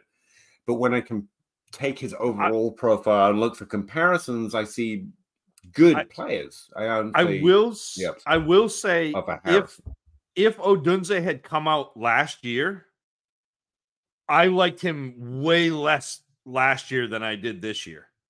This year was the difference maker. Like two and a half points in my scale, which is that's a big move. 2.5 points better this year than he graded out last year. Like last year, he was an afterthought. Like people were like Rome Odunze, and I watched him. And I'm like, no, like not Rome Odunze. This past year, he did more to kind of assuage my worry about him. Like I think he's good. He's in my players that I am interested in drafting. Normally, I don't have as big a group of players that I am interested in drafting. This year, it is 5 wide receivers, which is a lot. Like for me to be really interested. Maybe this is a good way of saying it. Maybe not. Rome Odunze and Xavier Worthy scored about the same in my model. The difference for me is more of that score was about the production than where he got the production for Worthy, whereas Odunze, more of it was about where he was producing rather than how he produced. Now, again, you can narrativize that in both directions. Me personally, I've learned that I prefer to prioritize the production itself when it's relative to the team. But Odunze was playing in a slightly better place for the numbers he got. So if you prefer that, you could prefer that. But I like the fact that Worthy was more production than he was where the production was coming from. Whereas Odunze is scoring about the same and a slightly better place to be scoring like that, which, you know, that's a difference, if you, as it were. Daniel Whitaker, feels like I have a solid core. Yeah, you've got a really good team there, man. But I think it's a team that I want to convert over. It's not a team I want to go right into the sunset in 20. Like it's not ready to dominate. The chances that Waddle, Rice, Addison, and London all become top 12 wide receivers are relatively thin. Waddle and Addison, I think, well, Waddle's already there. Addison's on track to be. Rice could. Well, London could. But the minute I get to could and I see young players with great value, I'm like, what if I just burn a late round pick and suddenly I've got 4 top 12 wide receivers and I'm ready to start rolling and my value is secure and I think the points are a little more certain. See what I mean? We did this one already. Yeah, I know, but he just commented again. So I was like, yeah, I agree. Oh, sorry. You've definitely got a good core, definitely a good team. But I don't think you have where to direction was coming from. Like, if you know what you say you feel like you're a year away, but I think this year is the year. Like you've got those picks, you've got the ability to you're not a year away. If you add neighbors, you add a quarterback, you add whatever you can get at either the 109 or 111. Yeah, you can make some hay, and then next year, add to your running back room because there are running backs coming out next year. Man. Depends what trades happen. Depends how the year plays out, right? It's not static. You don't decide now and see how it runs out, but you should be moving in that direction. You're planning to be top 5 this year. It's a really good team, young team with value, and you're going to go trade for tier 1 assets. And if by week, what do we say, 3 or 4, you're like, I'm onto a winner here. I can burn a 25 first to get this running back, and suddenly I'm trying to win this year. It's possible. Or you might get to week 3 or 4 and you're less certain. It's okay because you made good moves in the off season. You got your points locked in, got your value locked in, and you have those 25 first to bank on. And then you get to week 8 and you're like, I'm close to the final here. Suddenly some teams are falling out of contention and they have running back.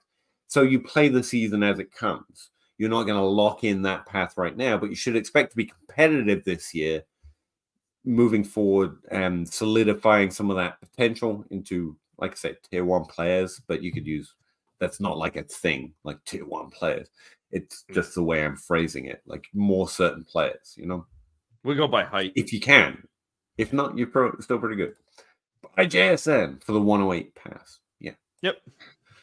I see Troy Franklin and I see Jamal Williams. Is that off? No. Jameson, no, that's not that. Yeah. People like Jameson Williams way more, if I remembered his draft class, but I'm about at the same place on Franklin as I was in Williams that year. I was a little lower on Williams than most people that year, if that makes sense. I agree, Zach. McConkey greater than Troy. I can see it. He's certainly more likely to do, like I say, certainly more likely to do something. Yeah. Wow, that's high praise for Tez Walker. He had a monster age 21 season. Brock Bowers at 105. Yeah, definitely. In a suit. So pre-draft, I have the top 5 relatively locked in, which is actually fairly unusual for me. And Bowers was 5, and I keep thinking maybe I should move him up. Maybe I should move him up. But it's really hard to do in a super flex, to be honest with you. Yeah. And who do you have as your QB2?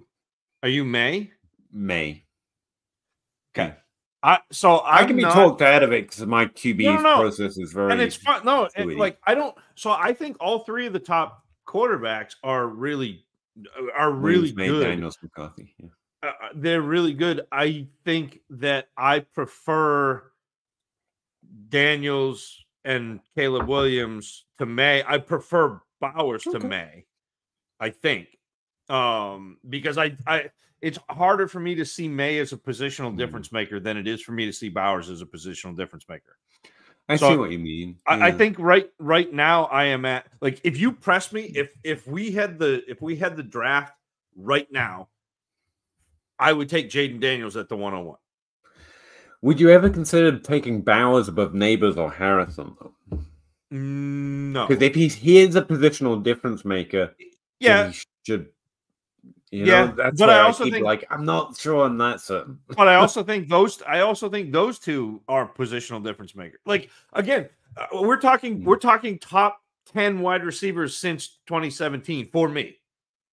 Like, I don't put that, like, that's not a light thing for me. So I'd still put the quarterback 2 above those 2. And again, that's where I don't play that way. Yeah, so like to me right now, like, if you press me, it's Jaden Daniels, it's Caleb Williams, and there's not a lot separating those 2. Like I said, it's like half a point in my process, so, like, whatever. They're both really good. And I feel bad because a couple of weeks ago I tweeted out that, like, people are hot taking the Caleb Williams isn't the QB1, and then I watch them and I'm like, man, he's the QB1, and then I watch Daniels and I'm like, actually he's the QB2, but it's really close. So, like, whatever. They're both really good. And then for me, it's Marvin Harrison, it's Neighbors, and then Bowers. So, like, I don't think even Genji, like, I don't think even having Stroud and Caleb Williams colors that decision for me. I'm still taking Bowers, I think, anyway. And especially if there's any premium, like, Bowers is the type of tight end who should drive targets. So he's a target driver. He's a yards after catch guy. So he's kind of a combination of, like, Andrews and Kittle, where, like, Andrews drives the targets, Kittle is the yards after catch guy. Like, he does a little bit of both, and it's kind of fun. Although he's compact, he's got the Irv Smith too, because he's a little smaller. He's got the hands of Saquon Barkley and the legs of Josh Jacobs. No, let's not. New Giants should send a fourth. No, they shouldn't, because the Patriots. What really should happen is the Patriots should send the fourth. They should for really trade Fields. The Patriots should send a fourth for Fields and take Marvin Harrison Jr. at 3, and just burn it down and let's go. Bring Tom Brady out of retirement. No, I don't need Brady. but like, it would be so much fun to watch that, like, Fields, Harrison, like, you kind of be redoing what like the Tua Waddle, the Burrow, Chase, where you have a quarterback who threw to Harrison, now playing with him. Like, it would be fun. And I think he's kind of got a short shake with I think that with Chicago tried. I don't think they seem to have been capable. That's my upside of Justin Fields. Hopefully, I really like the player. It's just, I think he got a hard run in the NFL. Fields would start over Geno Smith in Seattle. I'd hate that for Geno. Geno's a fun story too. Maybe, yeah. Look at Addison's numbers without Cousins. Good to bust. No. The progression of a rookie season is a little different for me. And also, I don't like splits like this with this player without that player. Addison's rookie season was well into the solid tier, like above JSN's. I think we hit on that. I think he's got a lot of potential in the league. Addison or Neighbors for you? Addison would have come in above Neighbors, but yeah, I was going to say top 5. You prefer Neighbors a lot. Yeah. But it's close. Any good undervalued wide receivers to buy? I mean, undervalued is as undervalued does based on your league. Devontae Smith, if we're talking not rookies. Smith, Devontae like we were just talking about. Yeah. I think Pittman is probably undervalued. He's headed back to Indy, and that's a pretty good situation for him. Yeah. And that's kind of the range. So Madden's passed. So what I tend to do is look in the range of about where the 4th round of a startup draft would happen. So like mid 40s back to about 70. And I start looking for receivers that I think have potential to be better off than they are. So like, again, DJ Moore, Devontae Smith, Pittman, that Deebo Samuel, Peter, you already mentioned. Like these players, I think are all tend to be undervalued. And so those are the types of players that I'm looking at to kind of add to my team as undervalued wide receivers. Keenan Allen is perennially undervalued, but you have to be a contender to reap that reward because he's he's 32, 33 now. So, but yeah, Mike Evans is like the super buy because he's going to do it again. But he's all points. Like you're not getting any value for him back. You're not getting a 1st round pick for Mike Evans, even though you should for his production. And now's the time to buy him because he's not scoring points and he's old. I'm probably too high on Jordan Addison at this point, but at the top of my value list is Addison, Mike Evans, Stephon Diggs. He's wide receiver 22 right now. Yep. Like, that's pretty good. Evans is wide receiver 33 in DLF consensus. I'm like, so wild. He's going to be a top 12 guy again. Unless he gets hurt. Then it's Amon-Ra St. Brown, but that's one position. Like, I have him ranked 3rd. Consensus has him 4th. No one will rank me on Amon-Ra. That's kind of it's such a high rank that the difference is more significant. Then it's Deebo. I think Zay Flowers is kind of interesting right now. Wide receiver 24. Promising young rookie season. It's a bottom or wide receiver. You might not want to listen to me. Then AJ Brown, Michael Pittman, Amari Cooper, and then Tank Dell. And then I basically zero out. Like I like DK, I like Garrett Wilson, but I'm right on average versus consensus. So it don't count. But that's my list versus, and again, I do it versus the DLF consensus because the DLF rankers are actually updating their ranks, whereas ADP is kind of static. And when looking at values, I think it's more of a moving target. But again, that's versus pretty sharp rankers. So in your league, there are probably better values to look at, which is why I like Zach's list. Like look at Smith, look at Pittman, look at where they are in your leagues, like what the teams look like, and if they're interested in trading, because I think their value is definitely sunk. And Deebo is already on my list, but he's a similar type of player. If he's on a team that doesn't look hot, then they might think, that's just a guy on my team with pretty good value, and I'd be interested in moving him. And that's a really good target at that price. Do you guys watch Survivor? I don't. Well, is that Combine Drill? Family does. No, I've actually just started lessons in chemistry, which was really good. It's on Apple. Best year or declare year? I don't think it matters, especially if you're talking freshman, sophomore, senior, junior. I don't classify by that. Best year works for running backs. It works for tight ends, wide receivers. I still prefer the average, even though it would be nice to compare best years for a few different reasons. So it depends on the position a little bit. Anthony, if the 107 is the current tier break, I think it's 105, but that's fair. Fine. Do we sit on it or try to capitalize on value when it still is the break pre-landing spots? Typically, if you have a draft pick in a tier and you're pretty happy with that tier, you're okay to sit on it.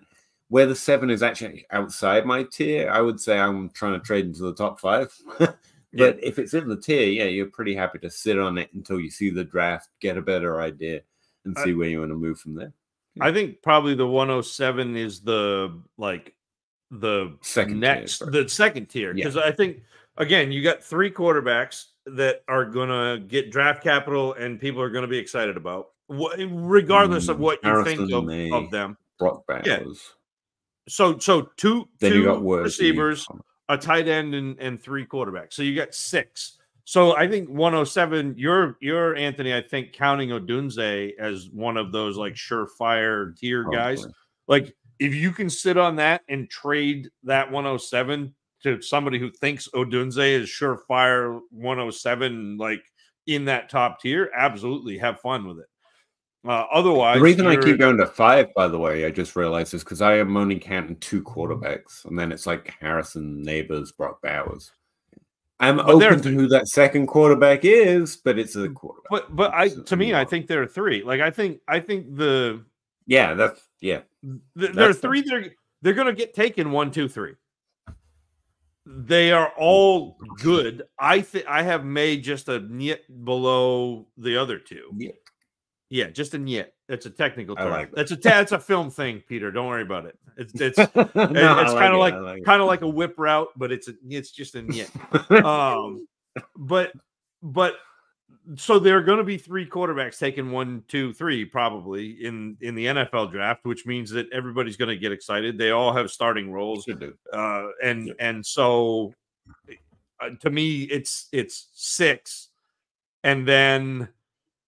If you think Odunze is in that tier, more power to you. There are going to be a lot of people who do think that, and hang on to it and capitalize. Awesome. Yeah, and to be fair, we can answer where our tiers are, and you can have different tiers, but the idea is still the same. If you're at the bottom of a tier, you're pretty happy to be in there, but be certain of your tiers. Yeah. If I could trade from the 107 to the 109 and get a second-round pick, either in this year's draft or next year's draft, I'm really happy with that. Because to me, Odunze, Brian Thomas, and Worthy are all in that same tier. So that was my second tier. You've got 5 or 6 if you add another quarterback, and then you've got Worthy, and then you've got Thomas, and you've got Odunze, and that's another tier. You might be able to get, if somebody thinks Odunze is in that first tier, you might be able to get the 109 plus their next year's first, and then you've done a real trick. Film review is subjective. Everything's subjective. Technically, we can't view something without making it subjective. Everything's subjective. Even your numbers are subjective because you're as soon as you start dividing shit by other shit, you're trying to find something, and that's subjective. Like. And I admit that film is subjective. I go about it as objectively as I possibly can, but I can't take that out. Like, I'm going to see different things than other people are going to see, just like Peter's going to look for different things than Pro Football Focus is going to look for. Like, that's just how it works. We get you, Genji. We get you. David Rice, Brendan Rice, Jerry's son, looks to me like he can was still be there. Quite good in the league. Thoughts? I didn't end up liking Brendan too much. He's a real physical player. He did really well at the Senior Bowl. Like, there are a lot of like clips from there where he's beating guys one-on-one. Like, but he is not necessarily a separator. He's really physical. He could be. I can't tell you he's going to be bad, but he was not a receiver that I loved. I would much rather take a swing on, again, and I hate to harp on Jalen McMillan, but like, I would much rather take a swing on Jalen McMillan than I would on Brendan Rice. Yeah, I got him ranked 13th. I actually don't hate him. Yeah, I mean, he's pretty solid. I look back into the team history a bit, and you've got like Addison and Pittman on the team. It's a Yep. solid team. It's used to producing good wide receivers for the NFL, and it's clearly is able to be productive. But that gave me some hesitation. It seemed like the good players from that team elevated the role even above what the team is normally capable of doing, whereas Rice may have been carried a little bit by the team, and because he didn't elevate the role the way even Juju did, or Pittman, or Addison when they're on the team. But he did do really well when you compare him to other players. It's just when you look at the situation, like most of the good players here, and he had a higher ADOT than all those players, by the way, which technically means he should be getting more yards per opportunity. I think he did really well, but when you take into account the team he's playing on, I think the best players from that team have done more with it. But I think he did pretty well. Like I said, I put him 13th. He didn't do badly like I first thought. He actually got a pretty decent pre-draft score. I'm just a little bit worried that he was paying off what he should with his role on that very team. Whereas the players that have come from that have done well seem to do exponentially, or actually substantially better. Not exponentially, but substantially better. But yeah, solid player, did what you would expect a good player to do there. I just don't think he elevated the role. Maybe. So what I saw, like he's very strong after the catch. He's good yards after the catch guy. Okay. Runs like a running back once he's got the ball. He's very good in traffic. He's strong at the catch point over the middle, but I think he's not as great at high point jump ball situations and vertical separation. He's really good on the sideline, really good at back shoulder throws, which again, that's an NFL level throw. And having Caleb Williams making those NFL caliber throws and having Brendan Rice be able to make those plays, like that was nice. I think that he does struggle to separate against man coverage because I don't think he's very fast, and I also don't think he's very quick. And again, that lack of in-route speed really limits to me his overall upside. Like I think it's a little bit David Bell-y, although a better player once he's got the ball than David Bell, but like you're just like, oh, he got open. Right. I don't know how, like, but he does a lot of things like post catch and like great at adding yards after the catch. But I think he's going to struggle to create enough separation to make catches at the next level. So that's my concern with him. Like, again, like nice player, like got some pieces to his game that I really like, but in the aggregate, I'm a little dubious. One note I did put on here in positivity is he did go from Colorado to USC, a slightly better drafted team. I think it's the same conference though. I like that he managed to make that switch and actually excel on that new team. Like he paid off on that. Like that's not nothing. In fact, that's pretty positive. Like that's what you would expect a good player to do on a better role on a better team. And so that's pretty good. Again, not trying to hate on the guy at all. Actually, I'm trying to say positive things. His yards per route run is slightly better than his overall team relative volume, though, and that normally indicates to me this is a better on-field guy than fantasy dominant volume guy. And that's where most of the are coming from. Someone like Addison, Pittman, again, lower ADOT, was co-opting more of the team offense relative to their ADOT. Again, driving the offense rather than being driven by the offense. But he definitely seems to have done well. And I love that he moved to a new team and excelled at that. That's actually a really positive note. Yeah. Scribble, what's up, guys? If you need running backs badly in 12-team Supflex and they're hard to acquire, are they though? Is there any running back hard to acquire right now? Is Zay Flowers in a second for Walker and the 112 reasonable? I was going to say no, and then you said the 112. Like, Walker isn't my target, but I actually think that's somewhat reasonable. Yeah, that's not so bad. Walker's my target, but it's kind of the right idea. Yeah, I think with Zay Flowers, like, I'd try and go shinier, but again, you seem to be describing a league that's not going to do that. But a shiny rookie who had a pretty good, sophomore, had a pretty good rookie season. He's a wide receiver in Dynasty. You'd think you could go up the board, but Walker's solid. Well, the problem is most of the running backs are like older.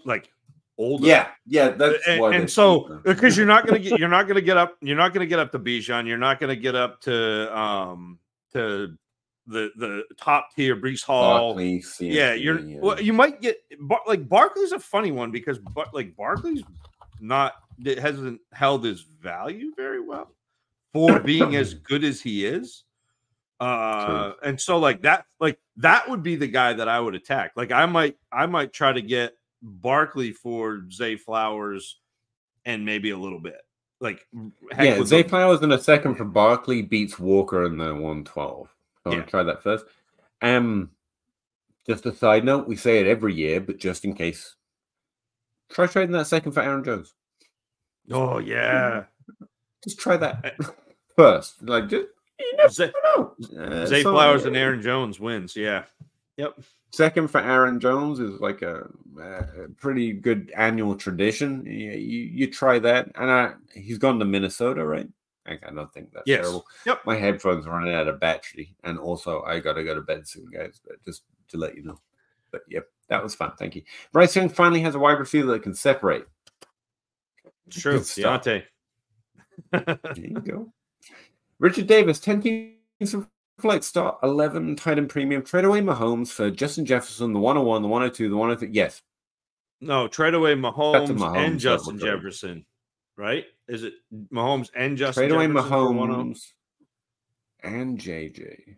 Oh, did I read for this 102, 103, 104? Mahomes. No. Like you run out of top tier picks before you pay off both, I think. Kyler has Brock.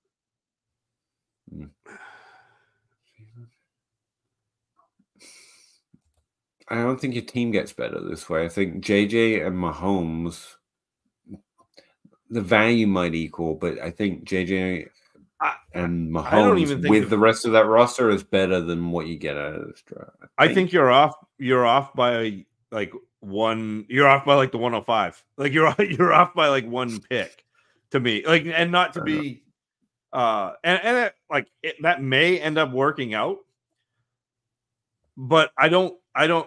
Man, things would have to break really right for. Well, you get two quarterbacks, Neighbors, Harrison, maybe Brock Bowers, but like you said, the 5 might be, might be where. But again, like goes you're hoping Neighbors or Harrison becomes Jefferson. You're hoping the two quarterbacks, one of the two quarterbacks becomes Mahomes. I hate to break it to you, but they're not. So I think like you do have Kyler. It's not far off, but I think you're kind of dismantling a championship. A really good team for the young shiny things. You know what I mean? Yeah. I think most instances I keep JJ and Mahomes, but I'm not. It's not terrible. Like but you're not building. This team's too strong to say, well, the value. Nah, I think you just keep having the good players. Yeah. That would be a fun draft, though, to be fair. But yeah, like it's not like, and that's not a no, Richard. That's not like a don't do this. It's man, like that's close. But even as good as we are with rookie picks, it's still not like this is not a like some of those are going to be misses. Some of the first 6 picks in rookie draft are gonna miss, and you can't. That's one you almost can't sustain a miss. And at least one of these first 5, but you've got first 6 again a miss. You know, I know. It was like that's the difference. Like I just did this, and I know you saw this tweet the other day because it was Tommy, who like we kind of got into because he doesn't like draft picks, and he was like, "Well, what's your hit rate?" And like, so I went through all of my teams, all of my drafts since 2017, and like my first round hit rate, and this is again like a fair part of this is luck, a fair part of this is being in the right spot in the draft. a fair part of this is people overlook Justin Jefferson and AJ Brown, which is beautiful. But like my first round hit rate is 74% right now since 2017. But even if you hit it 74% in that, it doesn't mean that you're getting Justin Jefferson and Mahomes.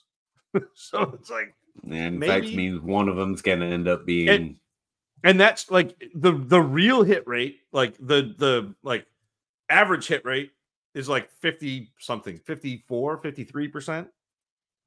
So like you're not guaranteed to do that. You're just not. But Zach Reed Bowers, when 2/3 of the tight ends in the league are tomato cans, fair. When it comes to commanding targets, aren't you concerned that Bowers could easily wind up in a bad landing spot? No, it's good players dictate targets. Like, and it's been pretty easily identifiable. Like, I know it sounds like it's been really easily identifiable. The good tight ends are actually fairly easy. That's the easiest position to identify, and Bowers has been like the easiest of the easy to, again. People make it the most complicated, unnecessarily. Aside from him being 2 inches too short, like there's not, like, I can't find a knock on his profile. Now, I think he's going to be pretty good, but here's the thing. I was pretty convinced Kyle Pitts was going to be pretty good. And he kind of was. That's the thing. The range of outcomes is narrow, and it's going to be good.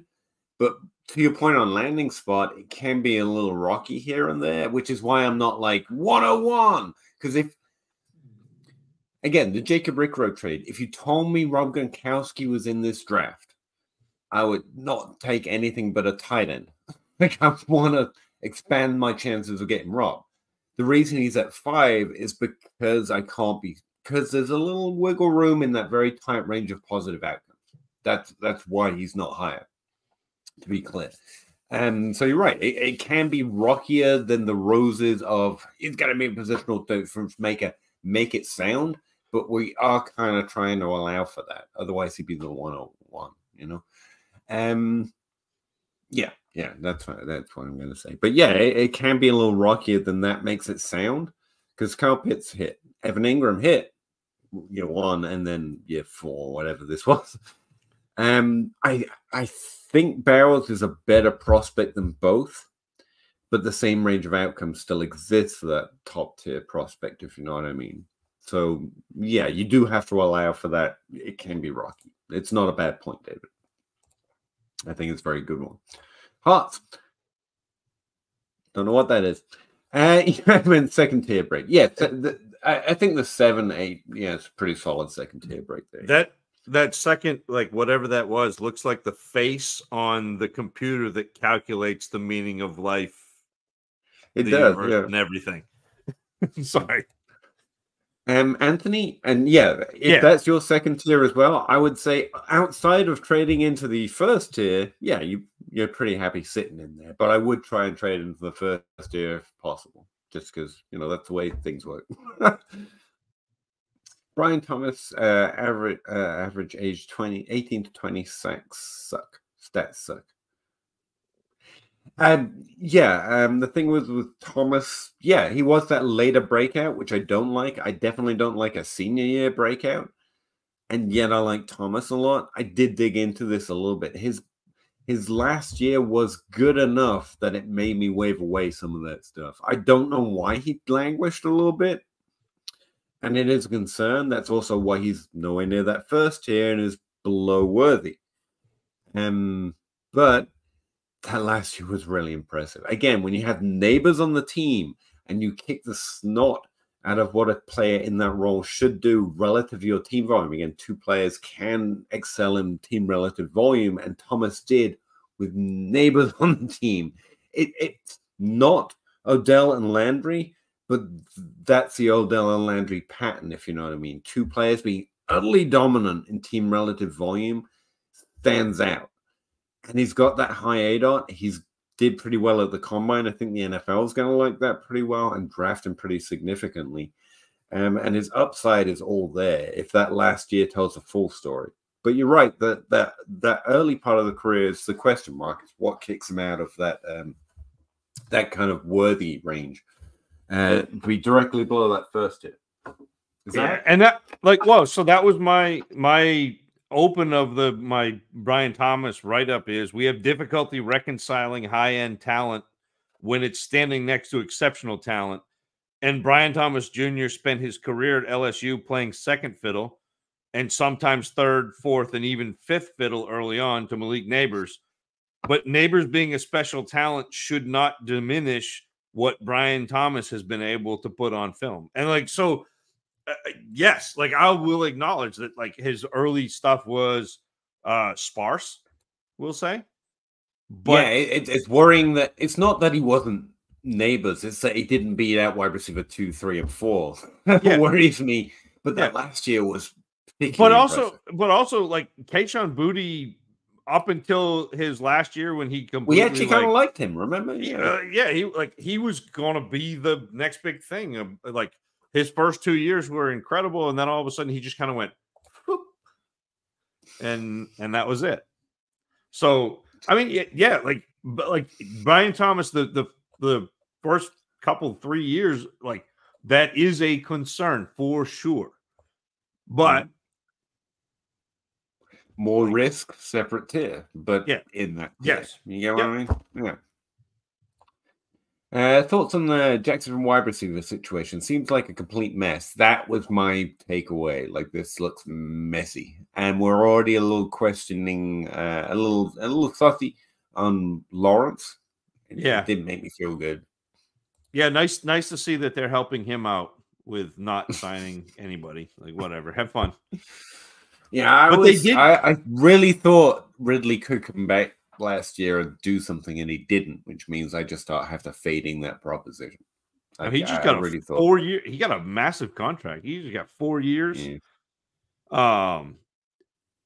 It'll be interesting to see how Mac Jones fares with that receiving core in Jacksonville. Sorry.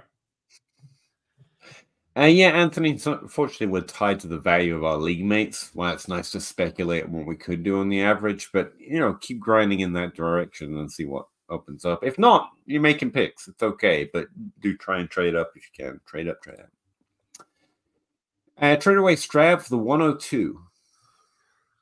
And DJ Moore. And DJ Moore plus Carr. Okay, I think I'm rather Stroud in the super flex, but I mean, I don't mind that with the 102. You're getting a kick at the can with Stroud. DJ Moore is a good wide receiver. Like I don't hate that. I don't necessarily love it, but like I don't see CJ Stroud like maybe he's the Mahomes Allen difference maker. Like he was awesome last year. But I still think he's in that big second group of quarterbacks. That's and fair. I think that Daniels and Caleb Williams also have potential to be. I mean, it's not a guarantee. I think Caleb Williams does, but the 102 probably in my mind, that puts you into the May Daniels. Whatever. And I'm okay with Jaden Daniels. Maybe a 1,000-yard rusher who completes 70% of his passes. Like, yeah, there you go. You're more confident in your QB too. No. Like he's my QB1. Oh, okay. But not. I mean, like everything is subject. Not necessarily. Yes, not necessarily. Again, not necessarily confident though, Peter. But like, this is what I see. Like, yeah, this is just the reality of a postmodern world. Maybe we'll get to something else. But Ibuka day 2 receiver. Maybe I didn't like him this year, but he's still like people think he's a first round guy. The NFL is gonna NFL, man. I saw Waddle go for the 107. Yeah, that's what I mean. Yeah, Waddle looks like. I would love that. I would love to get Waddle for that. If I can ship the 107 for Waddle and the 1 QB, yeah, me too. I mean, I'm probably in the 2 QB. It's like what from 104 on, it's easy Waddle for me. Yeah. In a 1 quarterback, Waddle's pretty looks a little on the value right now. Once you get out of Neighbors, Harrison and Bowers, like Here, I will take all of the Waddle. Let me waddle my little butt over there and get some value. What's the thought on taking Caleb and Daniels in the first round of one QB? Towards the end of the first round, I think taking a QB as really good is a solid move. In this year's class, it's pretty deep. But yeah, it's still on the table. Yeah. Yep. The Genji, the Polk McMillan day 2. I would love to see McMillan get like second or third round cap. Like I would love for him to be a day 2 guy. Like I'm very excited. Yeah. McMillan sounds interesting, but he was in that tier with Polk and Coleman and everyone else. Maybe I'll take a second, third, fourth look. Rice for Jasper team pass fan went from okay. I have these numbers, Genji. I know these numbers. I looked over these numbers. I don't memorize them, but I promise you I looked. Is that just Caleb Williams? Like, no. I mean, the situation affects the number. Obviously, if you've got a better quarterback, you've got a better situation, you're going to get better numbers if you're a better player. It's all about how he did relative to his team offense, relative blah, blah, blah, blah, blah, blah. They said all this. And like Stroud, Jason, and I said this right the first time. I'm not going to say it all the second time. Egbuka. Yeah, Egbuka. It's Emeka Egbuka. Yeah, JSN also had an Olave and Wilson situation, and kicked both of them to the curb. JSN looked great. Yeah, it's all relative to the team offense, but there is no clear adjustment. I can't tell you that 109 is actually a 107 or it's actually a 201. There's no that I know of easy adjustments. It's just taking on the context, age relative to production, in context to the history of successful players in the NFL, and that's where it comes out. If you add the formula is literally posted in my database. If you add 2 more letters to the end of it, you might be able to make that adjustment. Probably. Yeah, math funky. I don't know. Sorry, guys. And then on a bit of a no, I didn't say it was negative. I'm just saying it's not as positive, but it's definitely good. Yeah, that's all I got for tonight. I gotta go to bed. Sounds like a plan. We appreciate you in the chat, but look over there.